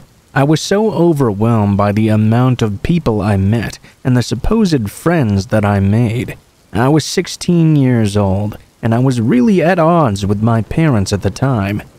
And that was when I began talking to a girl who lived in California, though we never had any sort of romantic talking. We became what I believed were really good friends. I told her a lot about what was going on in my life, and a couple of weeks after we'd begun talking, she told me that if I ever needed a place to live, I could come and stay with her. Well, I took her completely seriously, so I decided to just up and leave in the middle of the night one night and take the Greyhound all the way to California. I didn't have much money, but there was enough to get me to where I was going. After the nearly 4-day trip across the country, when I got to the station, she was nowhere to be seen. I tried calling her and there was no answer either. I thought maybe she was just on her way to pick me up, but I waited and I called and I waited and called again. I soon came to the realization she was never going to come and get me. Because I believed someone that I didn't know, I ended up in a city that I knew nothing about, with no money, family, or friends. I wasn't sure what to do. It's not like I could just call my parents. I know a lot of you probably think that I could, but they would have told me that I made the mess, and I would have to find my own way out of it. I spent as much time as I could in the bus station, but my time soon ran out when I was asked by a security guard to show my bus ticket. Of course, I didn't have one, so I was forced to leave soon after. I had to wander around LA on my own. I think most people would be surprised at the things you would do when you have no money and no way to get food or shelter. Your qualms about taking food out of the garbage go away very quickly, as do your cares about breaking into abandoned buildings in order to find a place to sleep. Yeah, I was naive and somewhat stupid for going to California in the first place, but I also found myself to be extremely trusting of other people that I didn't know. After about a week of sleeping on the streets trying to find some sort of runaway shelter and failing, I was sleeping in an alleyway. Something suddenly woke me up. It moved my leg a little bit. I was briefly aware of the sensation, but then I felt it again. This was definitely someone kicking me lightly on the side of the leg. When I woke up, there was a rather large man standing right next to me. Startled, I jumped up and was about to run away when the man stopped me and told me he was not a cop, and he wasn't going to hurt me or anything either. He told me that he'd noticed me sleeping in the alley and wondered if he could get me a bite to eat, or perhaps give me a place to sleep for just one night. Well, as you can imagine, I was eager for both, so I agreed. He took me to a fast food restaurant and let me order a ton of food. I scarfed it all down while he talked to me about my situation. I don't know how much of it I was actually paying attention to. It just felt so good to be getting some hot food in me. He then loaded me up in his car and told me he'd find me a safe place to sleep for the night. I honestly thought this meant he would be taking me to a motel or something. He didn't, though. He took me to a house outside the city. It looked like it was abandoned or something. The lawn was obviously uncared for, and the place was not kept up at all either. I recall the windows being boarded up as well. Still, I didn't think too much about it. I'd slept in many different abandoned buildings over the past week, so having another one was no big deal. The man opened the door, which was not unlocked, and he let me walk first into the building. It was dark, and he made no moves to turn on the light. He walked over to a door and told me I could sleep in that room. I didn't know how to respond, really. I looked into the doorway and saw it wasn't a room at all. In fact, it was a staircase leading downward into the darkness. For the very first time, I paused. When I did so, the jerk grabbed me from behind and shoved me down the stairs. I fell hard all the way down to the bottom. As I did, I heard him close and lock the door behind me. A few moments later, I heard his car start up, and he drove away. This was certainly an odd situation. I was homeless, and even though I was locked in a room, at least I was not outside in the cold. I'd also been put in this place against my will, though. I explored the room. There was nothing in there. No food, no water, no bed, no blanket. It was just a completely empty basement, with a single window that was too high up on the wall for me to reach it. I decided to sleep, and just waited out and see what the guy was planning. He didn't come back right away, though. In fact, I fell asleep and was woken up in the morning by the sun shining down through that window. He didn't come back that day. He didn't come back that night either. He didn't come back the following day or the following night. At this point, I was beginning to get really scared. Yeah, I was hungry, but the thing I was most worried about was water. I knew I couldn't survive much longer without it. I was going to die of dehydration, which is an agonizing way to die. Another day passed, and I felt myself getting weaker, like I would die at any moment. I had gone almost 3 full days without any water. I had been told before that 3 full days was the maximum amount before you couldn't live any longer. I didn't die yet, but I felt so sick and wonky that I couldn't even get up. I was falling in and out of sleep for who knows how long. I was jolted awake after who knows when, once I saw light shining down through the window. Fear gripped me, because I assumed it was that man coming back for me. He'd probably assumed I'd long since died and was coming to take my body away, or whatever it was he did with people he did this to. I tried to get up to my feet. Maybe I could try to trip him or something as he came through the door. However, I couldn't even bring myself to my knees, much less onto my feet. I just lay there weakly, listening as the door was unlocked. I heard footsteps on the upper floor. I had all these thoughts running through my head. Once he noticed I wasn't dead, he would probably just kill me himself. I wanted to be ready for something, but I didn't know what I could do. I'm not sure how long I heard walking around with the door opened. When a light shined down on me, I heard a woman's voice saying something, but I couldn't tell what it was. I passed out again and woke up next time in the hospital. My throat was extremely dry, and there was an IV in my arm. It turned out that the old house was for sale, and it was being showed.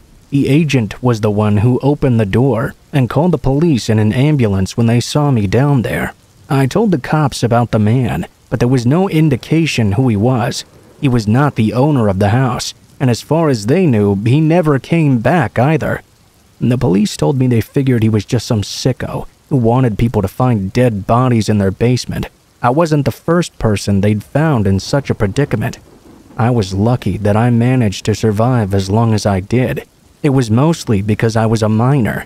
My parents were contacted, and they put me on a plane and brought me home. Interestingly enough, our problems we had seemed very minor once I got back home.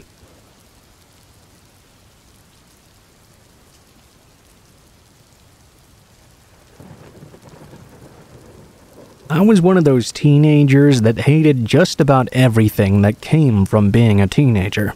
I hated living at home with my parents. I hated having to go to school. I hated trying to live under anyone's rules. When I was 16, I didn't exactly drop out of high school. However, I did just quit going altogether. It wasn't interesting to me anymore. When my parents got contacted about it, they told me I had to go to school. We got into a huge fight, and they told me that if I didn't go to school, then I couldn't live there anymore. I knew it was a bluff, but I really didn't care. I was fed up with living there anyway, so I contacted a few of my best friends. They were people who also hated living at home. My friend Carl had a car, and we decided to take what we had, load up the car, and go live our lives away from our families. We started driving west. We figured we'd drive through some of the mountain states, then head to California. It seemed like the best place for a runaway from home to go. We had at least a little bit of money. It was enough to keep us up with gas and keep us fed for a while. I was the first one to run out, though I didn't really ration it nearly as well as I should have. When you spend a lot of time with people in the car, especially if you've never been with them for a long time before, it can get somewhat testy. As well, I think the fact I didn't have any money made everyone sort of pissed off at me. While we were driving through the mountains in Colorado, we stopped to take a bathroom break. When I was done and zipping up, I heard the car start up. As I tried to run back to the area, I saw them all pulling away without me. I yelled, demanding for them to come back. One of the guys flipped me the bird as they drove off and left me behind. Now I really had no idea what to do, so I just walked along the side of the road. We were way up high in the mountains, and the altitude was already making me sick. A few cars went by me, and I tried hitching from them, but I guess most people don't want to pick up a lonely guy on the roadside. I had been hitching for several hours, and it was very dark now. Of course, when it got dark, the temperature fell accordingly, and I began to fear for my life. Finally, after hours and hours passed by, a car stopped to pick me up. I eagerly jumped in the passenger seat. The man who picked me up seemed pretty normal at first. He was a bigger guy, really fit. He looked like he worked out quite a lot. He was driving a luxury car with seat warmers, so I figured he must be decently well off too. He seemed really interested in helping me. It was after we had some normal small talk that he began asking me some more about myself. You know, why I was outside hiking in the mountains. I told him my friends had abandoned me when I ran out of money. I also told him I was 18 years old. I think he knew I was lying, though. I barely even looked the 16 years I was. He got very interested in my story, why I had left with my friends to begin with. I was so thankful to have him pick me up, I just kept on answering all his questions without thinking. I didn't even harbor a thought he might have an ulterior motive. I slipped up and told him I'd left home because my parents and I weren't getting along. I don't think I was quite catching on that he was fishing for information. I just admitted I was a teenage runaway. Furthermore, a teenage runaway that no one knew where they were and might not possibly even care about. Then the conversation got much darker. The guy began telling me a story about the last time he'd picked up a hitchhiker. He made it seem like it was something he had done often. Told me it was another underage kid, making me realize he knew I was lying. I asked him what happened to the kid, and his response scared the crap out of me. Well, only I'll ever know. I tried to keep my fear hidden. I had so recently been grateful I'd been given a ride, but now I was terrified. I was trying to steer the talk back to this other hitchhiker, but he kept fishing around for more information about my home life. I was convinced I was going to end up a story this guy would tell another hitchhiker one day. I tried not to make it seem like I was afraid of him in any way. I asked him if we could stop at a rest area or something, because I badly had to go to the bathroom. He was unwilling to stop, so I began making my legs jump up a bit and pretended I needed to piss. He told me we'd stop at a gas station in about 15 minutes. When he brought the car to a stop, I told him I'd be back soon and ran out into the store. I immediately let the cashier know what was going on. I pointed to the car out by the pump. The man saw me talking to the clerk, and at that point he immediately pulled away and took off down the road at blazing speeds.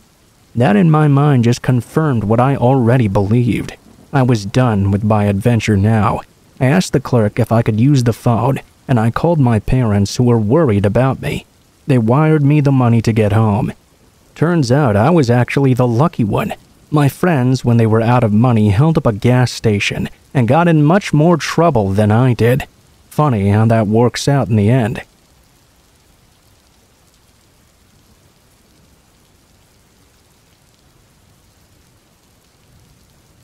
Every now and then, you have to look back and wonder about things in your life, how it may have gone differently if we knew the results our actions would have.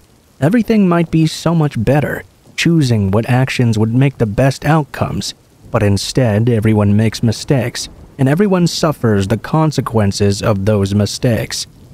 I grew up in a fairly uncomfortable environment. My parents got divorced when I was really young.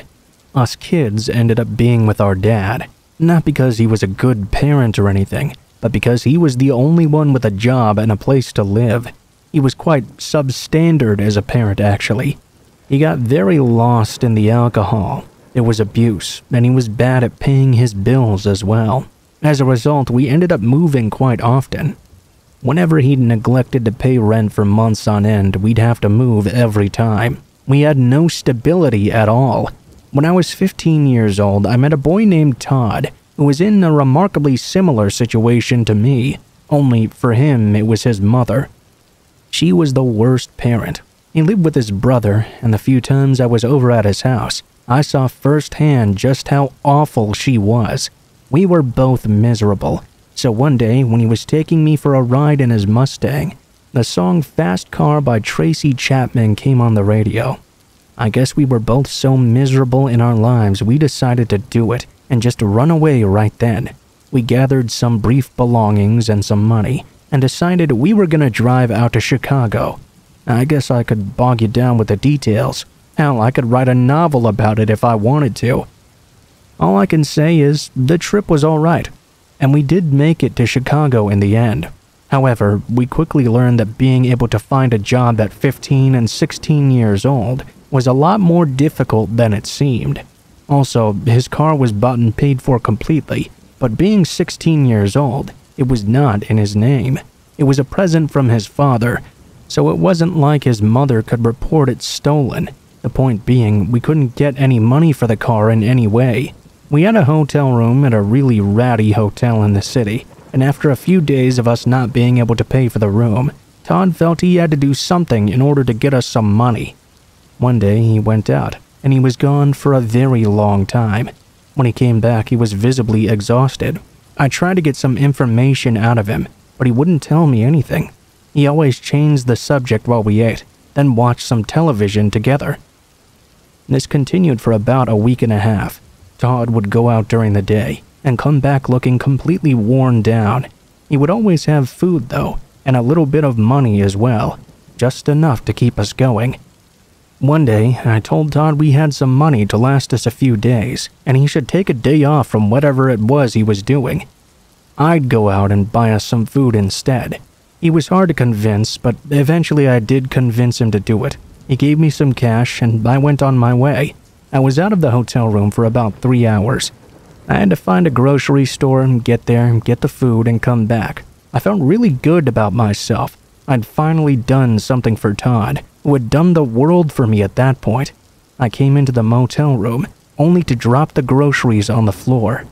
Todd was laying in the bed. His throat had been cut completely open. His eyes stared blankly into nothingness, and there was blood all over the place. I ran down to call the hotel office and got them to call the police. It was a nightmare. I mean, an absolute nightmare. I couldn't believe what just happened. Just a few hours beforehand, I had been feeling on top of the world, thinking I could let my best friend rest well. I tried to do something nice for him, and in that short period of time, he was brutally murdered in the room I'd slept with him in all along. I was sent back home to my dad. Todd's parents were called soon after. There was an investigation, of course, but the case is cold, and Todd has been left with no trail. As to what sort of job he was doing to get that money, the only person who knew him in the city was me, and I didn't know anything. Todd was a teenage runaway, whose death got lost in the annals of teenage runaways.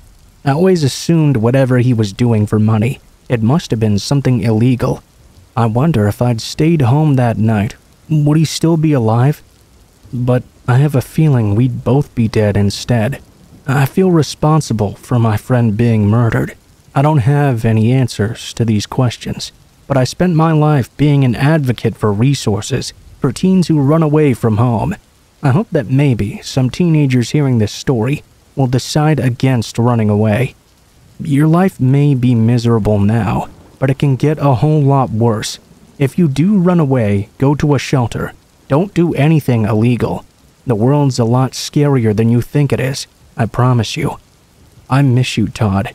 That's all I can say to you. That plus, I'm sorry.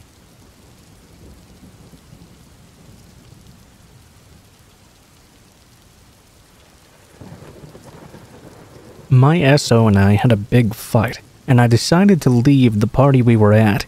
It was only about 9 p.m., and I was crying, so I wanted to go home, rather than go with everyone else to the bar crawl. I hailed a cab, got in, and gave him the address. The directions only needed 3 turns to get home. I then started text arguing on my phone, still crying. I was too engrossed in the argument, though, and realized too late that he had taken a left 2 streets earlier than he was supposed to. My phone was kind of messed up, so even though it said it still had battery, It just suddenly went black and wouldn't turn on anymore. I looked up and noticed we were not on the right track. "Hey, wait, where are we?" At that point, the guy started speeding like crazy, going towards the highway. I started screaming, but he was not even reacting to me. Before he turned onto the highway, he had to slow down by a light though. I frantically tried to open my door to bail, only to realize it was child-locked. He ended up going 90 miles per hour down a 2-lane road, then turning into a dark alley behind a small empty office building. He reached back and grabbed me and tried to pull me towards him. This part is a little bit blurry. I remember frantically twisting my body, so much so that he lost his grip and my head was by the passenger side window. I knocked open the door with my head and tumbled out into the gravel and glass. I got up and started running. Only problem was, I was in the middle of nowhere. There were no street lights, no cars to flag down for help. I made a swift judgment call and ran towards the office building. I found a hiding place inside, and I could hear him walking around and yelling. "Hey, I'm sorry, I won't try anything. Just come back to the car and I'll drive you home for real, free of charge. There's nothing out here, I promise. You'll be out here all night, just get back in the car." He went back to his car and slowly drove around in a circle, clearly searching for me. When I saw his car pull out and start off down the street again, I waited for a couple more minutes, then ran as fast as I could until I came upon a tiny hole-in-the-wall biker saloon. Obviously, I was bawling my eyes out, saying I needed to go inside and use their phone to call the cops. The bouncer wouldn't let me in because I didn't have my ID. I'd left my purse in the cab, unfortunately. I pled with them, but I guess they didn't believe my story.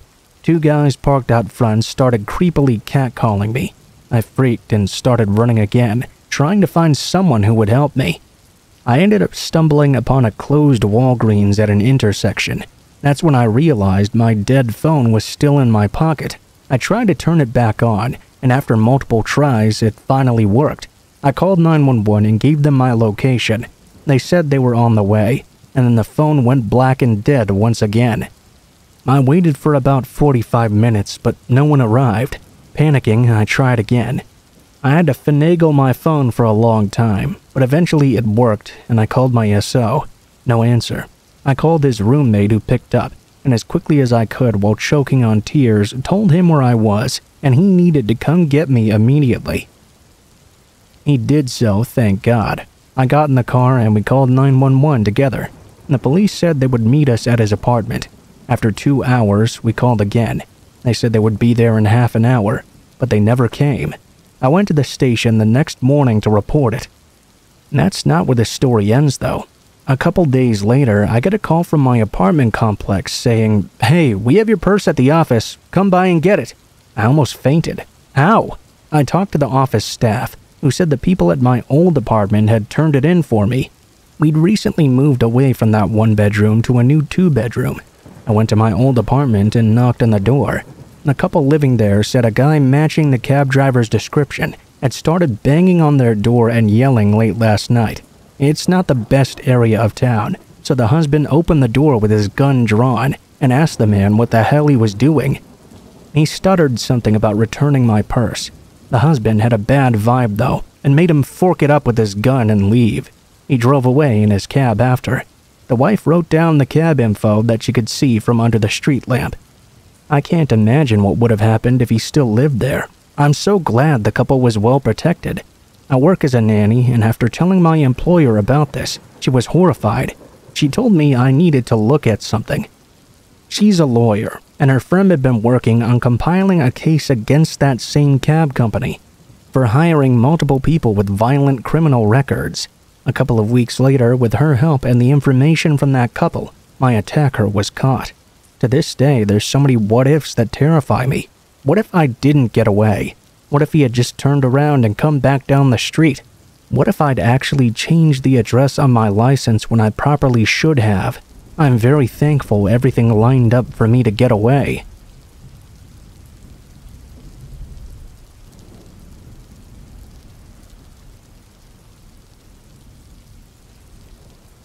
I'm 28 years old now, but this is the first time I've thought about this incident in detail in quite a while because of how traumatizing it was to me. I met my ex-girlfriend in California in 2010. We had both lived there our entire lives, but decided to move to Maine a couple of years after we'd started dating. She had flown to Maine on a business trip in 2012 and fell in love with everything about it. The small towns, the fantastic scenery, and of course, the people. She came home and convinced me to pack up our bags and move there. So we did so. We saved up a bunch of money and rented a huge moving truck. The plan was for me to drive the truck across the country, while she stayed behind 3 days to finish up her classes at the local community college, which were due to end around that time. I would have just waited until her classes were already finished, but we decided to take advantage of an incredibly good deal we were offered from the company, who provided the moving truck. She had a car, so she would be able to drive there anyways, while I towed my car behind the moving truck. My brother came with me on the trip. The drive was obviously going to be a very long one. When my brother and I arrived in Maine, about 4 days after we had left, we were completely exhausted. After unloading the truck and sleeping for about 16 hours, we decided to visit the small town of Belfast, which was about 14 miles away from the new house. We ate some good seafood at a little family-owned joint, rented a scary movie, and made the drive back. My new house was literally right in the middle of nowhere. During the day, the view of the lake in my backyard was amazing. The woods surrounding my house were awesome, and everything was completely beautiful. At night, the house was incredibly creepy to be in, though. The whole house had windows completely surrounding it, so you could not see anything looking outside. I'm sure if you were standing outside of them, you could quite easily see in, though. My brother had a flight booked back to California the following day. We woke up very early in the morning to drive down to Portland where the airport was. I eventually made it back alone and wasn't able to make any phone calls or watch any cable TV because we had no service out there and no cable or internet hooked up yet. My cell phone didn't work anywhere on that property. I had plenty of DVDs to watch, but that was about it. When I made it back, I decided to try out my new fishing pole we had just bought in town instead. I wasn't out at the lake very long, as it started to get dark in Maine fairly quickly in autumn. I went back to the house and sat down in the living room. I was in a chair looking out the windows at the scenery. The view was getting darker and darker as I turned on all the lights in the house. I quickly became creeped out at just how pitch black it became outside. Imagine being in the middle of the forest, in the middle of nowhere, in the middle of the night, looking around. You couldn't even see your own hand if you held it in front of your face. That's how pitch black it was. You could not see anything. I hadn't hung up any curtains or blinds yet either, and had the extremely uneasy feeling now that someone was outside my house, watching me. Like they were following me room to room, and if someone were out there, they could very easily do just that. I decided to quickly hang some sheets up all over the windows, using some thumbtacks. I sat on the couch in the living room and put on a comedy movie to try and shake that unnerving feeling I had. It did not work at all. Eventually, I tried to get some sleep instead.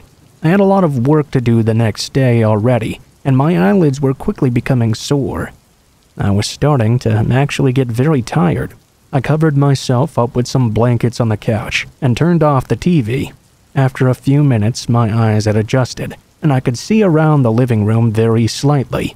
My eyes were very heavy, and I fell asleep soon after. I woke up some time later. I could tell it was still in the middle of the night because of how dark it was. I reached for my bottle of Coke on the ground in front of me and took a big sip. I set it back down and looked around the room. Now, I'm having difficulty putting these next emotions into words that I can accurately convey to you.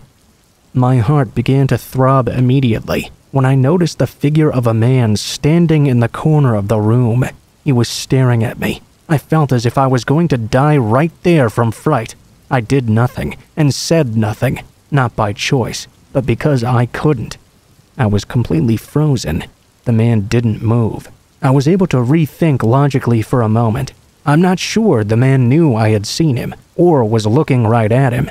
I did have a blanket over me, which might have shrouded me from view and shadowed me, in which case he wouldn't be able to see my eyes. After about a minute of gut-wrenching fear, I decided I had to do something. This was the hardest thing I ever had to do in my life. I coughed. Of course, not a real cough. I did it while getting up in an effort to give this person the impression I didn't know they were there. I slowly made my way to my feet and walked across the icy cold wood flooring to the bathroom, around the corner of the living room. The figure did not move. I made it to the bathroom, and nothing happened still. I closed the bathroom door and slowly turned the lock to the upright position. Tears went down my face as I backed into the bathtub behind me. I was staring at the door. I suddenly realized there was a small window above the bathtub that I could most likely crawl out through. I moved the shower curtain and reached up to the window. I unlocked it and tried sliding it to the left to open it.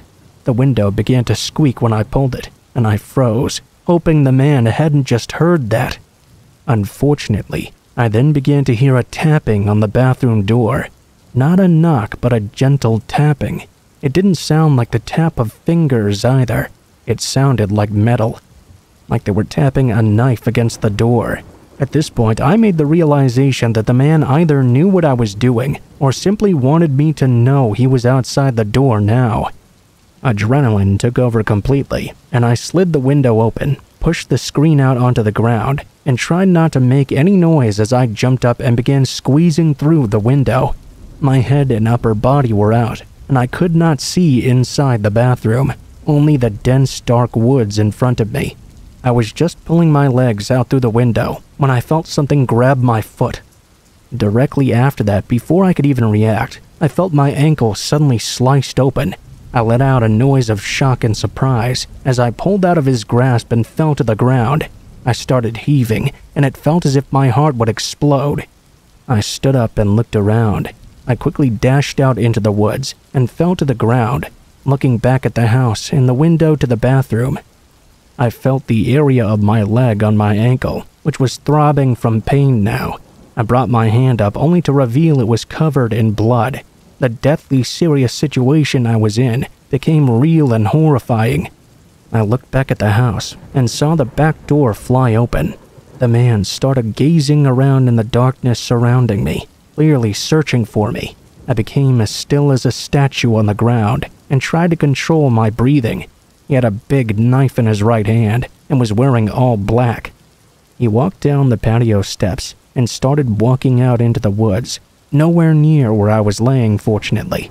He was grunting, and soon after I lost sight of him. I started frantically looking around, worrying that he would spot me at any moment and stab me to death. I saw nothing but trees and darkness. There was a bit of snow on the ground from a couple of days before. I was freezing and shaking at this point. About 10 minutes later, I saw the man walk out of the trees from where he had entered and go back into the house. I laid out there for the rest of the night. Luckily, the sun started to rise only about an hour later. After the sun fully illuminated my surroundings, I felt as though the man had probably left, and I felt ready to move again. I rose to my feet and walked around the house to the front. I saw the front door was now open completely. I approached it and peered inside. Nothing.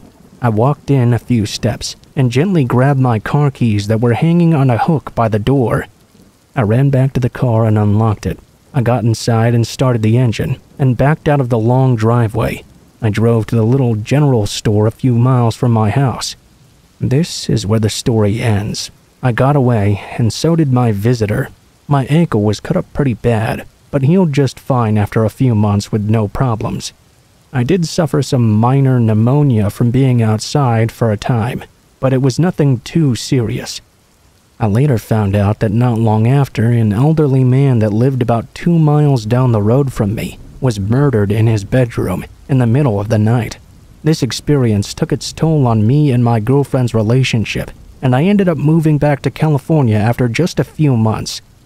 The incident made it very difficult to sleep, but writing this has oddly made me feel somewhat drowsy. I think maybe I'll attempt to go to sleep right now. Thanks for listening.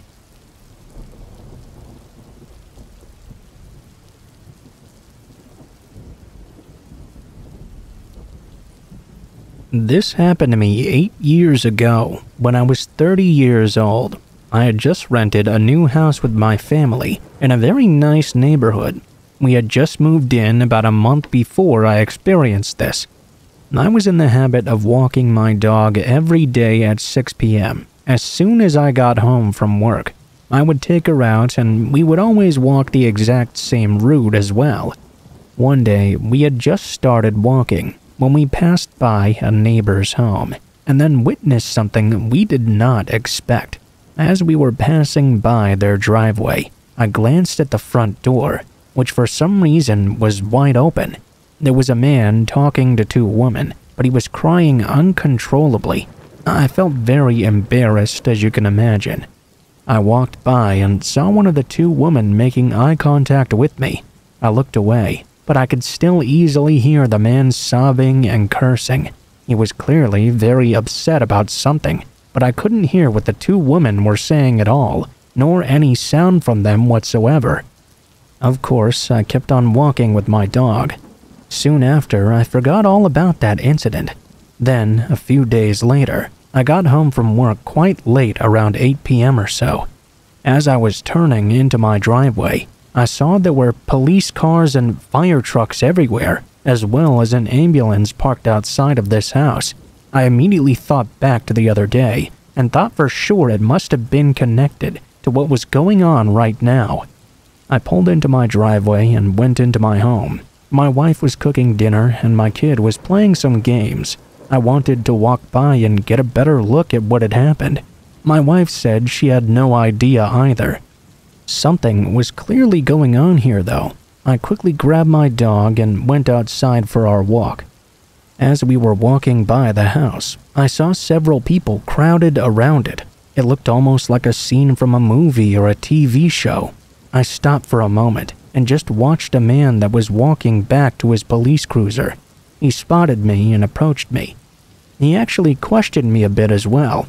I told him I was just living a few doors down, and I was concerned about what was going on. We spoke for a little while, and when I actually came to ask him what had happened, he told me something I will never forget. He said that one of the women that lived there had been brutally assaulted and murdered, whilst the other one had been left in critical condition in the hospital. The officer clearly saw I was shocked by this news and asked me to quickly be on my way. Before I left though, I made sure to tell him what I had witnessed just a few days earlier. He told me not to worry, as they had now detained the man who'd done this. He himself had confessed apparently. I resumed the walk in total disbelief. My wife was in equal shock when I told her after I returned home. I later saw on TV a picture of the woman who had been killed. It was undeniably one of the same women who I'd seen that day, talking to that man. The news said she had been killed by her ex-boyfriend, and that her friend who survived had nearly been beaten to death as well. They eventually showed the man's picture, and I felt a bit sick when I saw it was the same guy, crying and sobbing that day.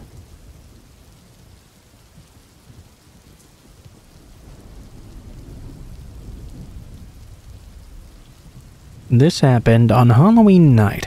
It happened years ago in Wine County of California. Myself and two roommates lived in a 3-bedroom, 2-story house. Early in the evening, everything was pretty normal.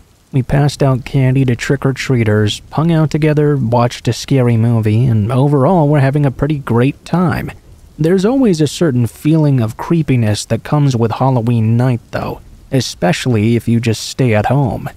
You never really think something sinister or something terrifying will happen after all the candy was gone and all the kids disappeared. Our movie was nearing its end, and we had all drunk some wine. We were getting very sleepy, around midnight or so we decided to call it a night and go to our separate rooms to go to sleep. I slept in the bedroom on the first floor, while my two roommates had the 2 bedrooms upstairs. At about 1 a.m. though, I awoke to some strange noise, accompanied by an ominous feeling. I got out of bed and stood in my dark bedroom, listening for the noise that had initially awoken me. For a moment, I thought maybe there had been no noise at all, and I had simply been having a dream or something, and gotten out of bed for no reason. It took a few moments, but then I heard a muffled scream coming from upstairs. I heard scuffling and commotion coming from up there as well. I was extremely scared at this point, and I decided I had to go see what was happening. In a situation like this, in reality, selfishness often takes over. You really just want to hide or escape and be safe. But still, I opened my bedroom door and took 3 steps out of my room. The stairs were only a few feet away from my bedroom. Just as I had taken those initial steps, I heard somebody coming down the hall at the top of the stairs. They were coming down fast, and they were coming right towards me too. It was pitch black, and having only a second to decide my next action, I quickly but silently moved to the back sliding glass door and slid it open. While doing this, I felt as if somebody was going to grab me from behind, but none of that happened. I tiptoed backward into the bushes in my backyard while staring at the back door. I expected somebody to walk out at any moment and see me hiding there, but nobody did so. I waited for about 3 minutes. I'd say I was terrified of what had just happened in the house. What was still happening. I didn't want to go back in. Then though, the faces of my 2 roommates popped into my mind. I had recalled earlier that night, drinking with them and having fun. I realized if they were in trouble, I needed to be brave and go back inside to help them. I slowly walked back toward the door and crept back inside. I immediately heard screaming. It sounded like it was being muffled by blood. I heard gurgling noises. My heart was beating out of my chest as I climbed the stairs, unsure if somebody was still in the house or if they had left already. I came to my first roommate's bedroom and turned on the light. A very surreal feeling of this cannot be happening swept over me. I gazed at both of my roommates lying on the bed. One was silent, one was groaning in pain. There was blood all over the room. I didn't know what to do. One of them was making noises, and the other was very clearly already dead. I stepped into the room and almost slipped in the pool of blood that was on the ground. I tried to speak, but nothing would come out. I was in shock. I snatched my roommate's phone off her nightstand and dialed 911. I felt as if the intruder was still in the house and was going to approach me from behind. I kept turning around to check, but saw nothing. I told the operator I needed an ambulance immediately and that my friends were currently dying. Ambulances and police were at my house in only a few moments. My friend that was groaning died before the police even arrived. I never saw the intruder. For some reason, he skipped my bedroom that night and instead went upstairs to murder both of my friends instead.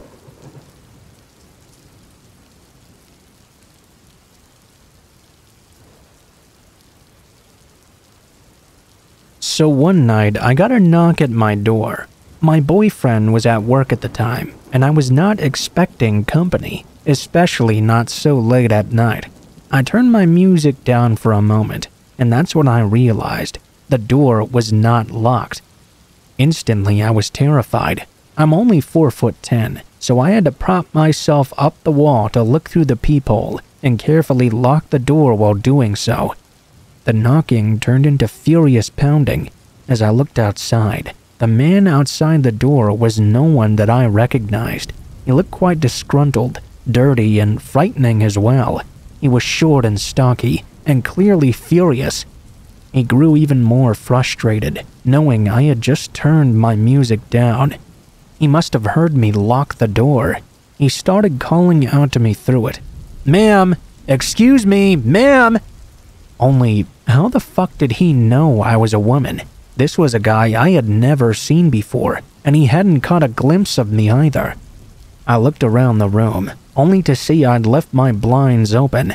I realized he must have been watching me vacuum the entire time. Thankfully, at this moment, my neighbors right across from me opened their doors. The husband called out to the man, "Excuse me, who are you? What are you doing here?" Startled, the creep fumbled backwards. "Oh, good evening, sir. I was just going to offer my carpet cleaning services to her." Obviously, the husband was very suspicious. "Well, that's great and all, but you need to leave right now." The creep ran off right away. Afterwards, I called the police, my boyfriend, and closed up my blinds. I texted the neighbors and thanked them profusely for scaring the man away. I paid extra to live on the top floor, but it seems this creep had been watching me from down below.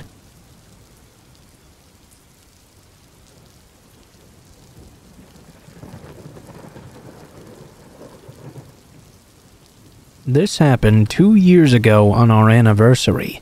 My wife and I were celebrating 3 years of marriage, and we decided to both take the day off work and go for a drive down to the beach together. And what a drive it was, about 3 hours one way.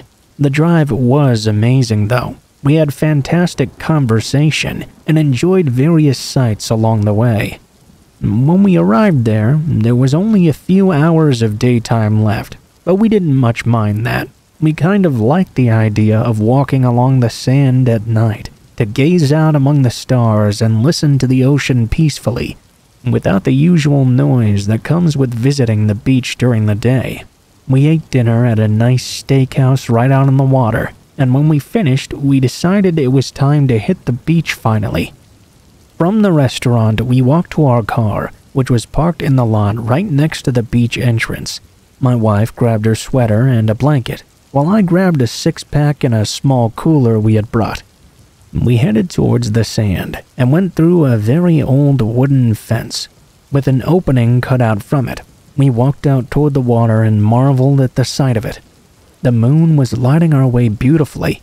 We stopped and chose a nice spot about 30 yards away from the waves crashing against the sand, about 70 yards, I'd say, from the wooden fence leading back to our car. We unfolded the blanket and sat down on top of it. After a few minutes of talking, kissing, and drinking, we laid down together. We were truly amazed by all the stars out in the sky. It was a gorgeous sight. I'd say about 15 minutes later, though, I felt a presence. I was still watching the stars, but I felt like now there was somebody else watching us. I sat up and noticed my wife had already drifted off and fell asleep. I looked around the beach, but I couldn't see anything immediately. It was complete serenity almost. When I turned completely around, though, this is when my heart stopped in my chest. About 15 feet away from us, there was a man sitting behind us in the sand. This caught me completely off guard and scared the shit out of me, mainly because he didn't speak when he noticed that I had seen him. Instead, he sat down in the sand closer to us with a giant smile on his face. A giant, extremely creepy smile. I was surprised to see this, and at first I didn't know what to say. I glanced at my wife again, who was fully asleep in that moment. I'm not sure why, but I got the sense our lives were in real danger. I looked up and noticed the man's smile had disappeared and turned into a furious look. He then pulled out a huge knife from underneath him. I shook my wife awake, at the same time calling out the man. "What the fuck are you doing? Are you serious?" I was scared, but I did the best firm voice I could. My wife regained her focus and spun around to look at the man. At that moment, he smiled again. His giant grin made me shiver. My wife gasped when she saw he had a knife. He didn't say a word and didn't respond either. Instead, he clutched that knife so hard his knuckles looked white and took a step towards us. My wife gasped again. I forced myself to do something. I stood up as well. "What do you want? You can have our phones and our keys, but I have no cash, man." The man looked completely insane, though, which was terrifying. He was wearing a brown suit, all ripped up looking. It looked like he'd pulled it out of a trash can or something. His long brown hair was a mess, and he looked almost homeless. Once again, he made no attempt to respond. After 15 seconds of unnerving silence, he finally did something. He began to run up to us very quickly. My wife screamed, and I almost had a heart attack. He stopped right before he stepped foot onto our blanket, and once again his smile turned into a crazy, angry-looking frown. I spoke one last time. "Dude, you can have everything, just be cool, man. You can have my beer." My voice was cracking. I was petrified. I tried to humanize myself to this guy and make him feel almost welcome to our stuff, like what he was doing wasn't a big deal. Then he finally spoke in a completely normal, insane voice. "I don't drink." Then he turned around and just walked away. Relief hit me like a ton of bricks. I kneeled down and grasped my wife's shoulder. The man continued walking away. At some point, though, he stopped and turned around again. He didn't look at us, though. Instead, he looked up at the sky for a moment, then turned around once more and made his way out through the fence. He disappeared into town. My wife started tearing up, and I suggested we go now. We very quickly grabbed our belongings and started walking down the beach toward a different entrance, leading to a parking lot next to the one our car was parked in. After circling around the huge parking lot, walking around the restaurant we ate at, we saw people laughing and talking outside. They had no idea the terror we just experienced. We approached our car, got inside, and drove away. We were pretty much silent on the way back home. My wife just hung her head out the window, and we haven't visited the beach ever since.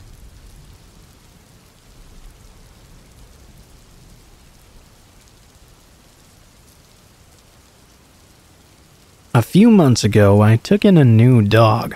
Her original owners weren't able to bond with her, and they said she was unresponsive and disobedient, didn't have the look they wanted.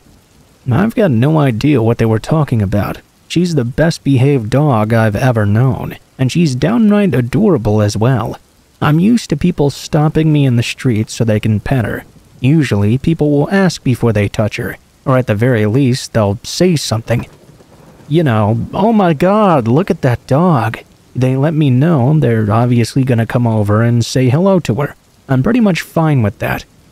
What I'm not fine with is what happened on one of my earlier walks with her. I live in a tiny seaside town, and I kind of take my dog on a tour of all the areas closest to the sea. When I walk her, I'll walk along the beach, down the promenade, around the miniature lakes, and then home. Probably not smart to stick to the same route every single day, but I've switched things up since this happened. Anyway, we were at the final stage of our walk one evening, making a couple of laps around the lakes, when we walked past a man. Now, a lot of older men like to gather there on a regular basis. I didn't think much of one guy just sitting on a bench by the water. I told myself he was only staring because my dog was so cute. I passed him by, and then from behind me, I heard him say, "Sit." My dog did. She was much more obedient than her previous owners had let on. My dog sat down right away and looked up at me all happy, expecting a treat. I frowned and looked back at the guy. He was still on the bench, just watching us.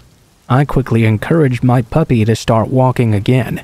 We hadn't even got 5 feet further down the path when the man commanded to my dog again. My dog did exactly what he said. I turned around, already glaring, and saw the man was now up on his feet. I told my dog to keep walking and pick up the pace as well, trying to get over to the path that led up to the main street. We were still nowhere near the path, though, when the man yelled another command. My dog was about to do it, but she was starting to look at me confused. I was pretty terrified, though. The man was now rushing over to us, and he was catching up fairly quickly. He was close enough that even without my glasses, I could tell he had this huge grin on his face. At that point, I'd had enough. I forgot about getting to the path and scooped up my dog off the ground in my arms. I ran straight up the hill to the side of us and climbed over the small fence that separated the lakes from the street. The man didn't try to follow over the fence, but instead stayed at the bottom of the hill, looking up at us. He was no longer smiling anymore, though. I'd never seen him before in my life, and I haven't seen him visit the lake again since then either. I really hope it stays that way. I don't know exactly what his intentions were that night, but it seemed to me he was using my dog's obedience to slow me down and keep me from getting away from him. I doubt they were good intentions, and I'm glad I didn't have to stick around to find out.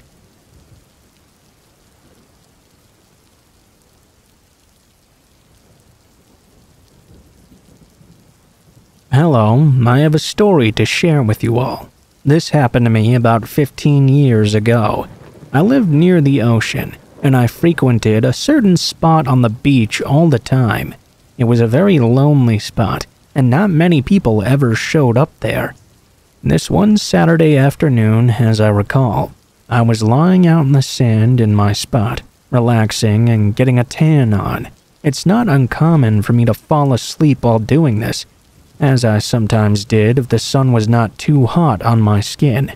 This particular day, I had fallen asleep. I woke up a while later to the sun now setting. I realized I must have been sleeping for quite a while.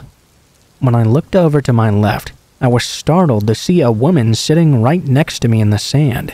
Not on a towel or anything. She was wearing jeans shorts and a bathing suit top.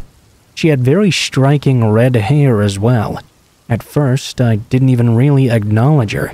There were a couple of other people around further along the beach, but after glancing at her a few times, I noticed she was just kind of staring out into the ocean. She didn't even turn to look at me, or anybody else really. I felt a bit of curiosity and said hello to her. She said hello back without hesitating or even turning her head to look at me. Right after that, she sprung to her feet and walked away. I thought that was all quite weird, but I didn't really think anything else of it. I'd say about 30 minutes later I was packing up my stuff, and I left soon after. Nothing seemed out of the ordinary. I'd had a pretty great day relaxing there all in all. Once I was home, I started making myself some dinner when I heard my phone start ringing. I walked over to my purse on the counter and pulled it out. It was my mom.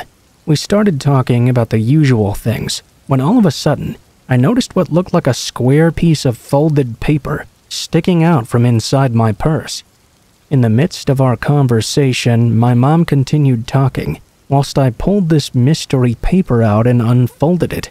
I was confused because I was absolutely sure I hadn't put anything like that in there.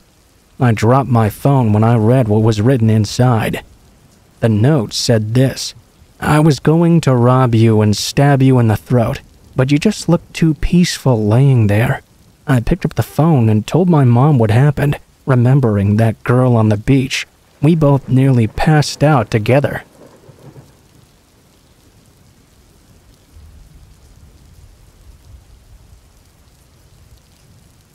I'd like to tell you my story now. I was working as a driver for Uber about a year ago. As you might guess, doing that job resulted in meeting many strange people. Many drunk people, quiet people, all sorts of people, and in a few rare cases, some creepy people as well. This story does not involve a creepy person though. It involves my one and only encounter with a terrifying person. One evening, around 11 p.m. or so, I was getting pretty tired.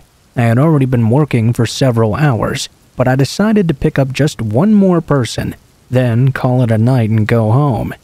This last person's pickup location was in a very bad neighborhood. I had dropped off another group of people here about a week before this night. I pulled up to the house set up as the pickup location, and immediately noticed it looked quite run down and vacant as well. It didn't look like anybody should or even could be living in it. All the same though, a man walked out of the house before I could even inform him on my phone that I had arrived. He looked completely normal, which was a huge relief. He jumped in the back and said hello, and thanked me for picking him up from such a strange location. I asked him where he needed to go. He didn't give me the address like I'm used to though. He just told me to head down the street and make a right. I didn't think anything of this. After following his instructions, he told me to then get on the freeway, go about 15 miles, then get off on Lincoln Boulevard. I was happy to hear this, as it wasn't all that far away from where I lived at the time. This being my last ride of the night, I didn't want to have to drive a huge distance just to get back home after. After getting off on Lincoln, he told me to drive another 4 miles up, then make a right turn. After he gave those directions, I started getting a bit uneasy. After driving those 4 miles and making that right turn, he told me to make a left about a mile up the street. Upon hearing those instructions, I felt even more nervous. Maybe it was just a coincidence, but those were the exact instructions to get to my neighborhood. I followed his instructions and made the left as I was asked to. I asked what was next after this. He didn't say anything for a few moments. I looked in the rearview mirror, only to feel my heart sink. He was just staring at me, with his eyes bug-eyed wide. I repeated myself, and he finally replied, "Go another mile, then make a left on Patterson." I can't tell you the level of fear I reached after hearing that. That was the exact same street I lived on. Did this guy know where I lived? Was he directing me back to my house? My heart started to race. I made the left turn, then asked what was next. He responded instantly. "Up that street there. My house is on the right." I felt sick. I kept driving and started to slow down a bit. I tried not to look at it as I passed by my own home slowly. "Which one is it?" He was silent for a moment, then whispered in a quiet and sinister voice, "You just passed it." I stopped the car. My heart was now throbbing. I looked in the rearview mirror to see him now smiling. I asked him again which one it was. I was still looking at him. He replied to me without breaking his gaze or his smile. 1905. I jumped out of my car after hearing him say that. That was my address. I started running into the middle of the street. I took out my phone from my pocket and dialed 911. He jumped out of the car on the opposite side of me. I ran into my neighbor's bushes and made the choice to knock on their front door. I pounded furiously for a moment. I turned around to see where the man was. I was expecting to see him right behind me. But now he was nowhere in sight. I told my neighbors what had just happened. A police officer showed up shortly after that, but the man was already gone. Your guess is as good as mine as to how he knew where I lived, what my address was. I still have no idea how he knew that. I didn't see him again either. I never picked up another person after that.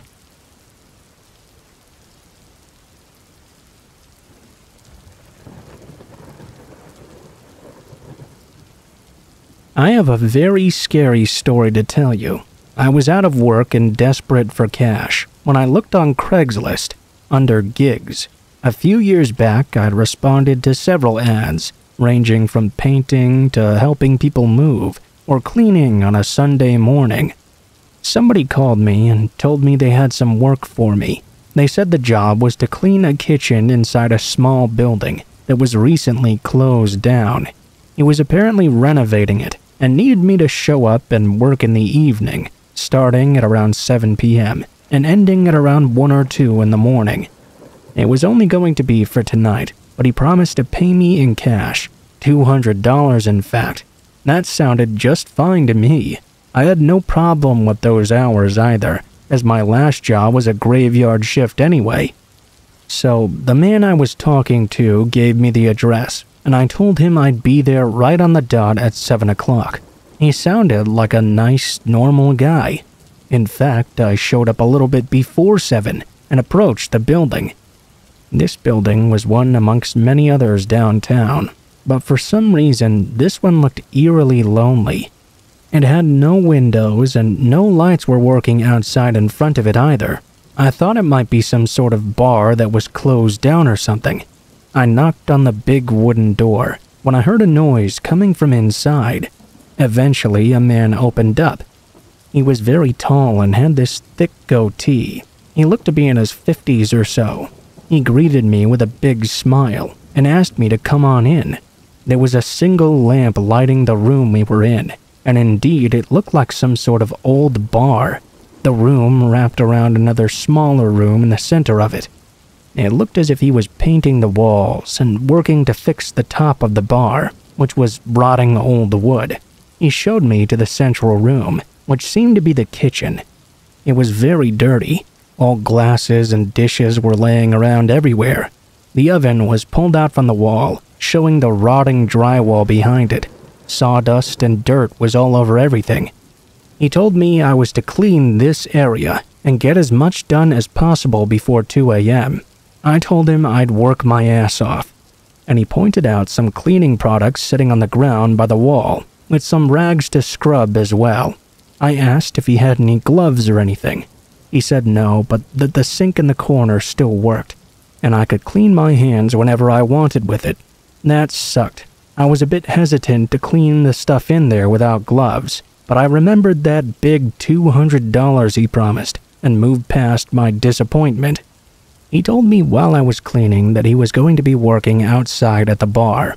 I asked where I should begin, and he said scrubbing the baseboards around the room. I told him okay, and he walked out. Fast forwarding a bit, I had been cleaning for about 2 hours now, and was actually making a fair bit of progress. I was getting very thirsty.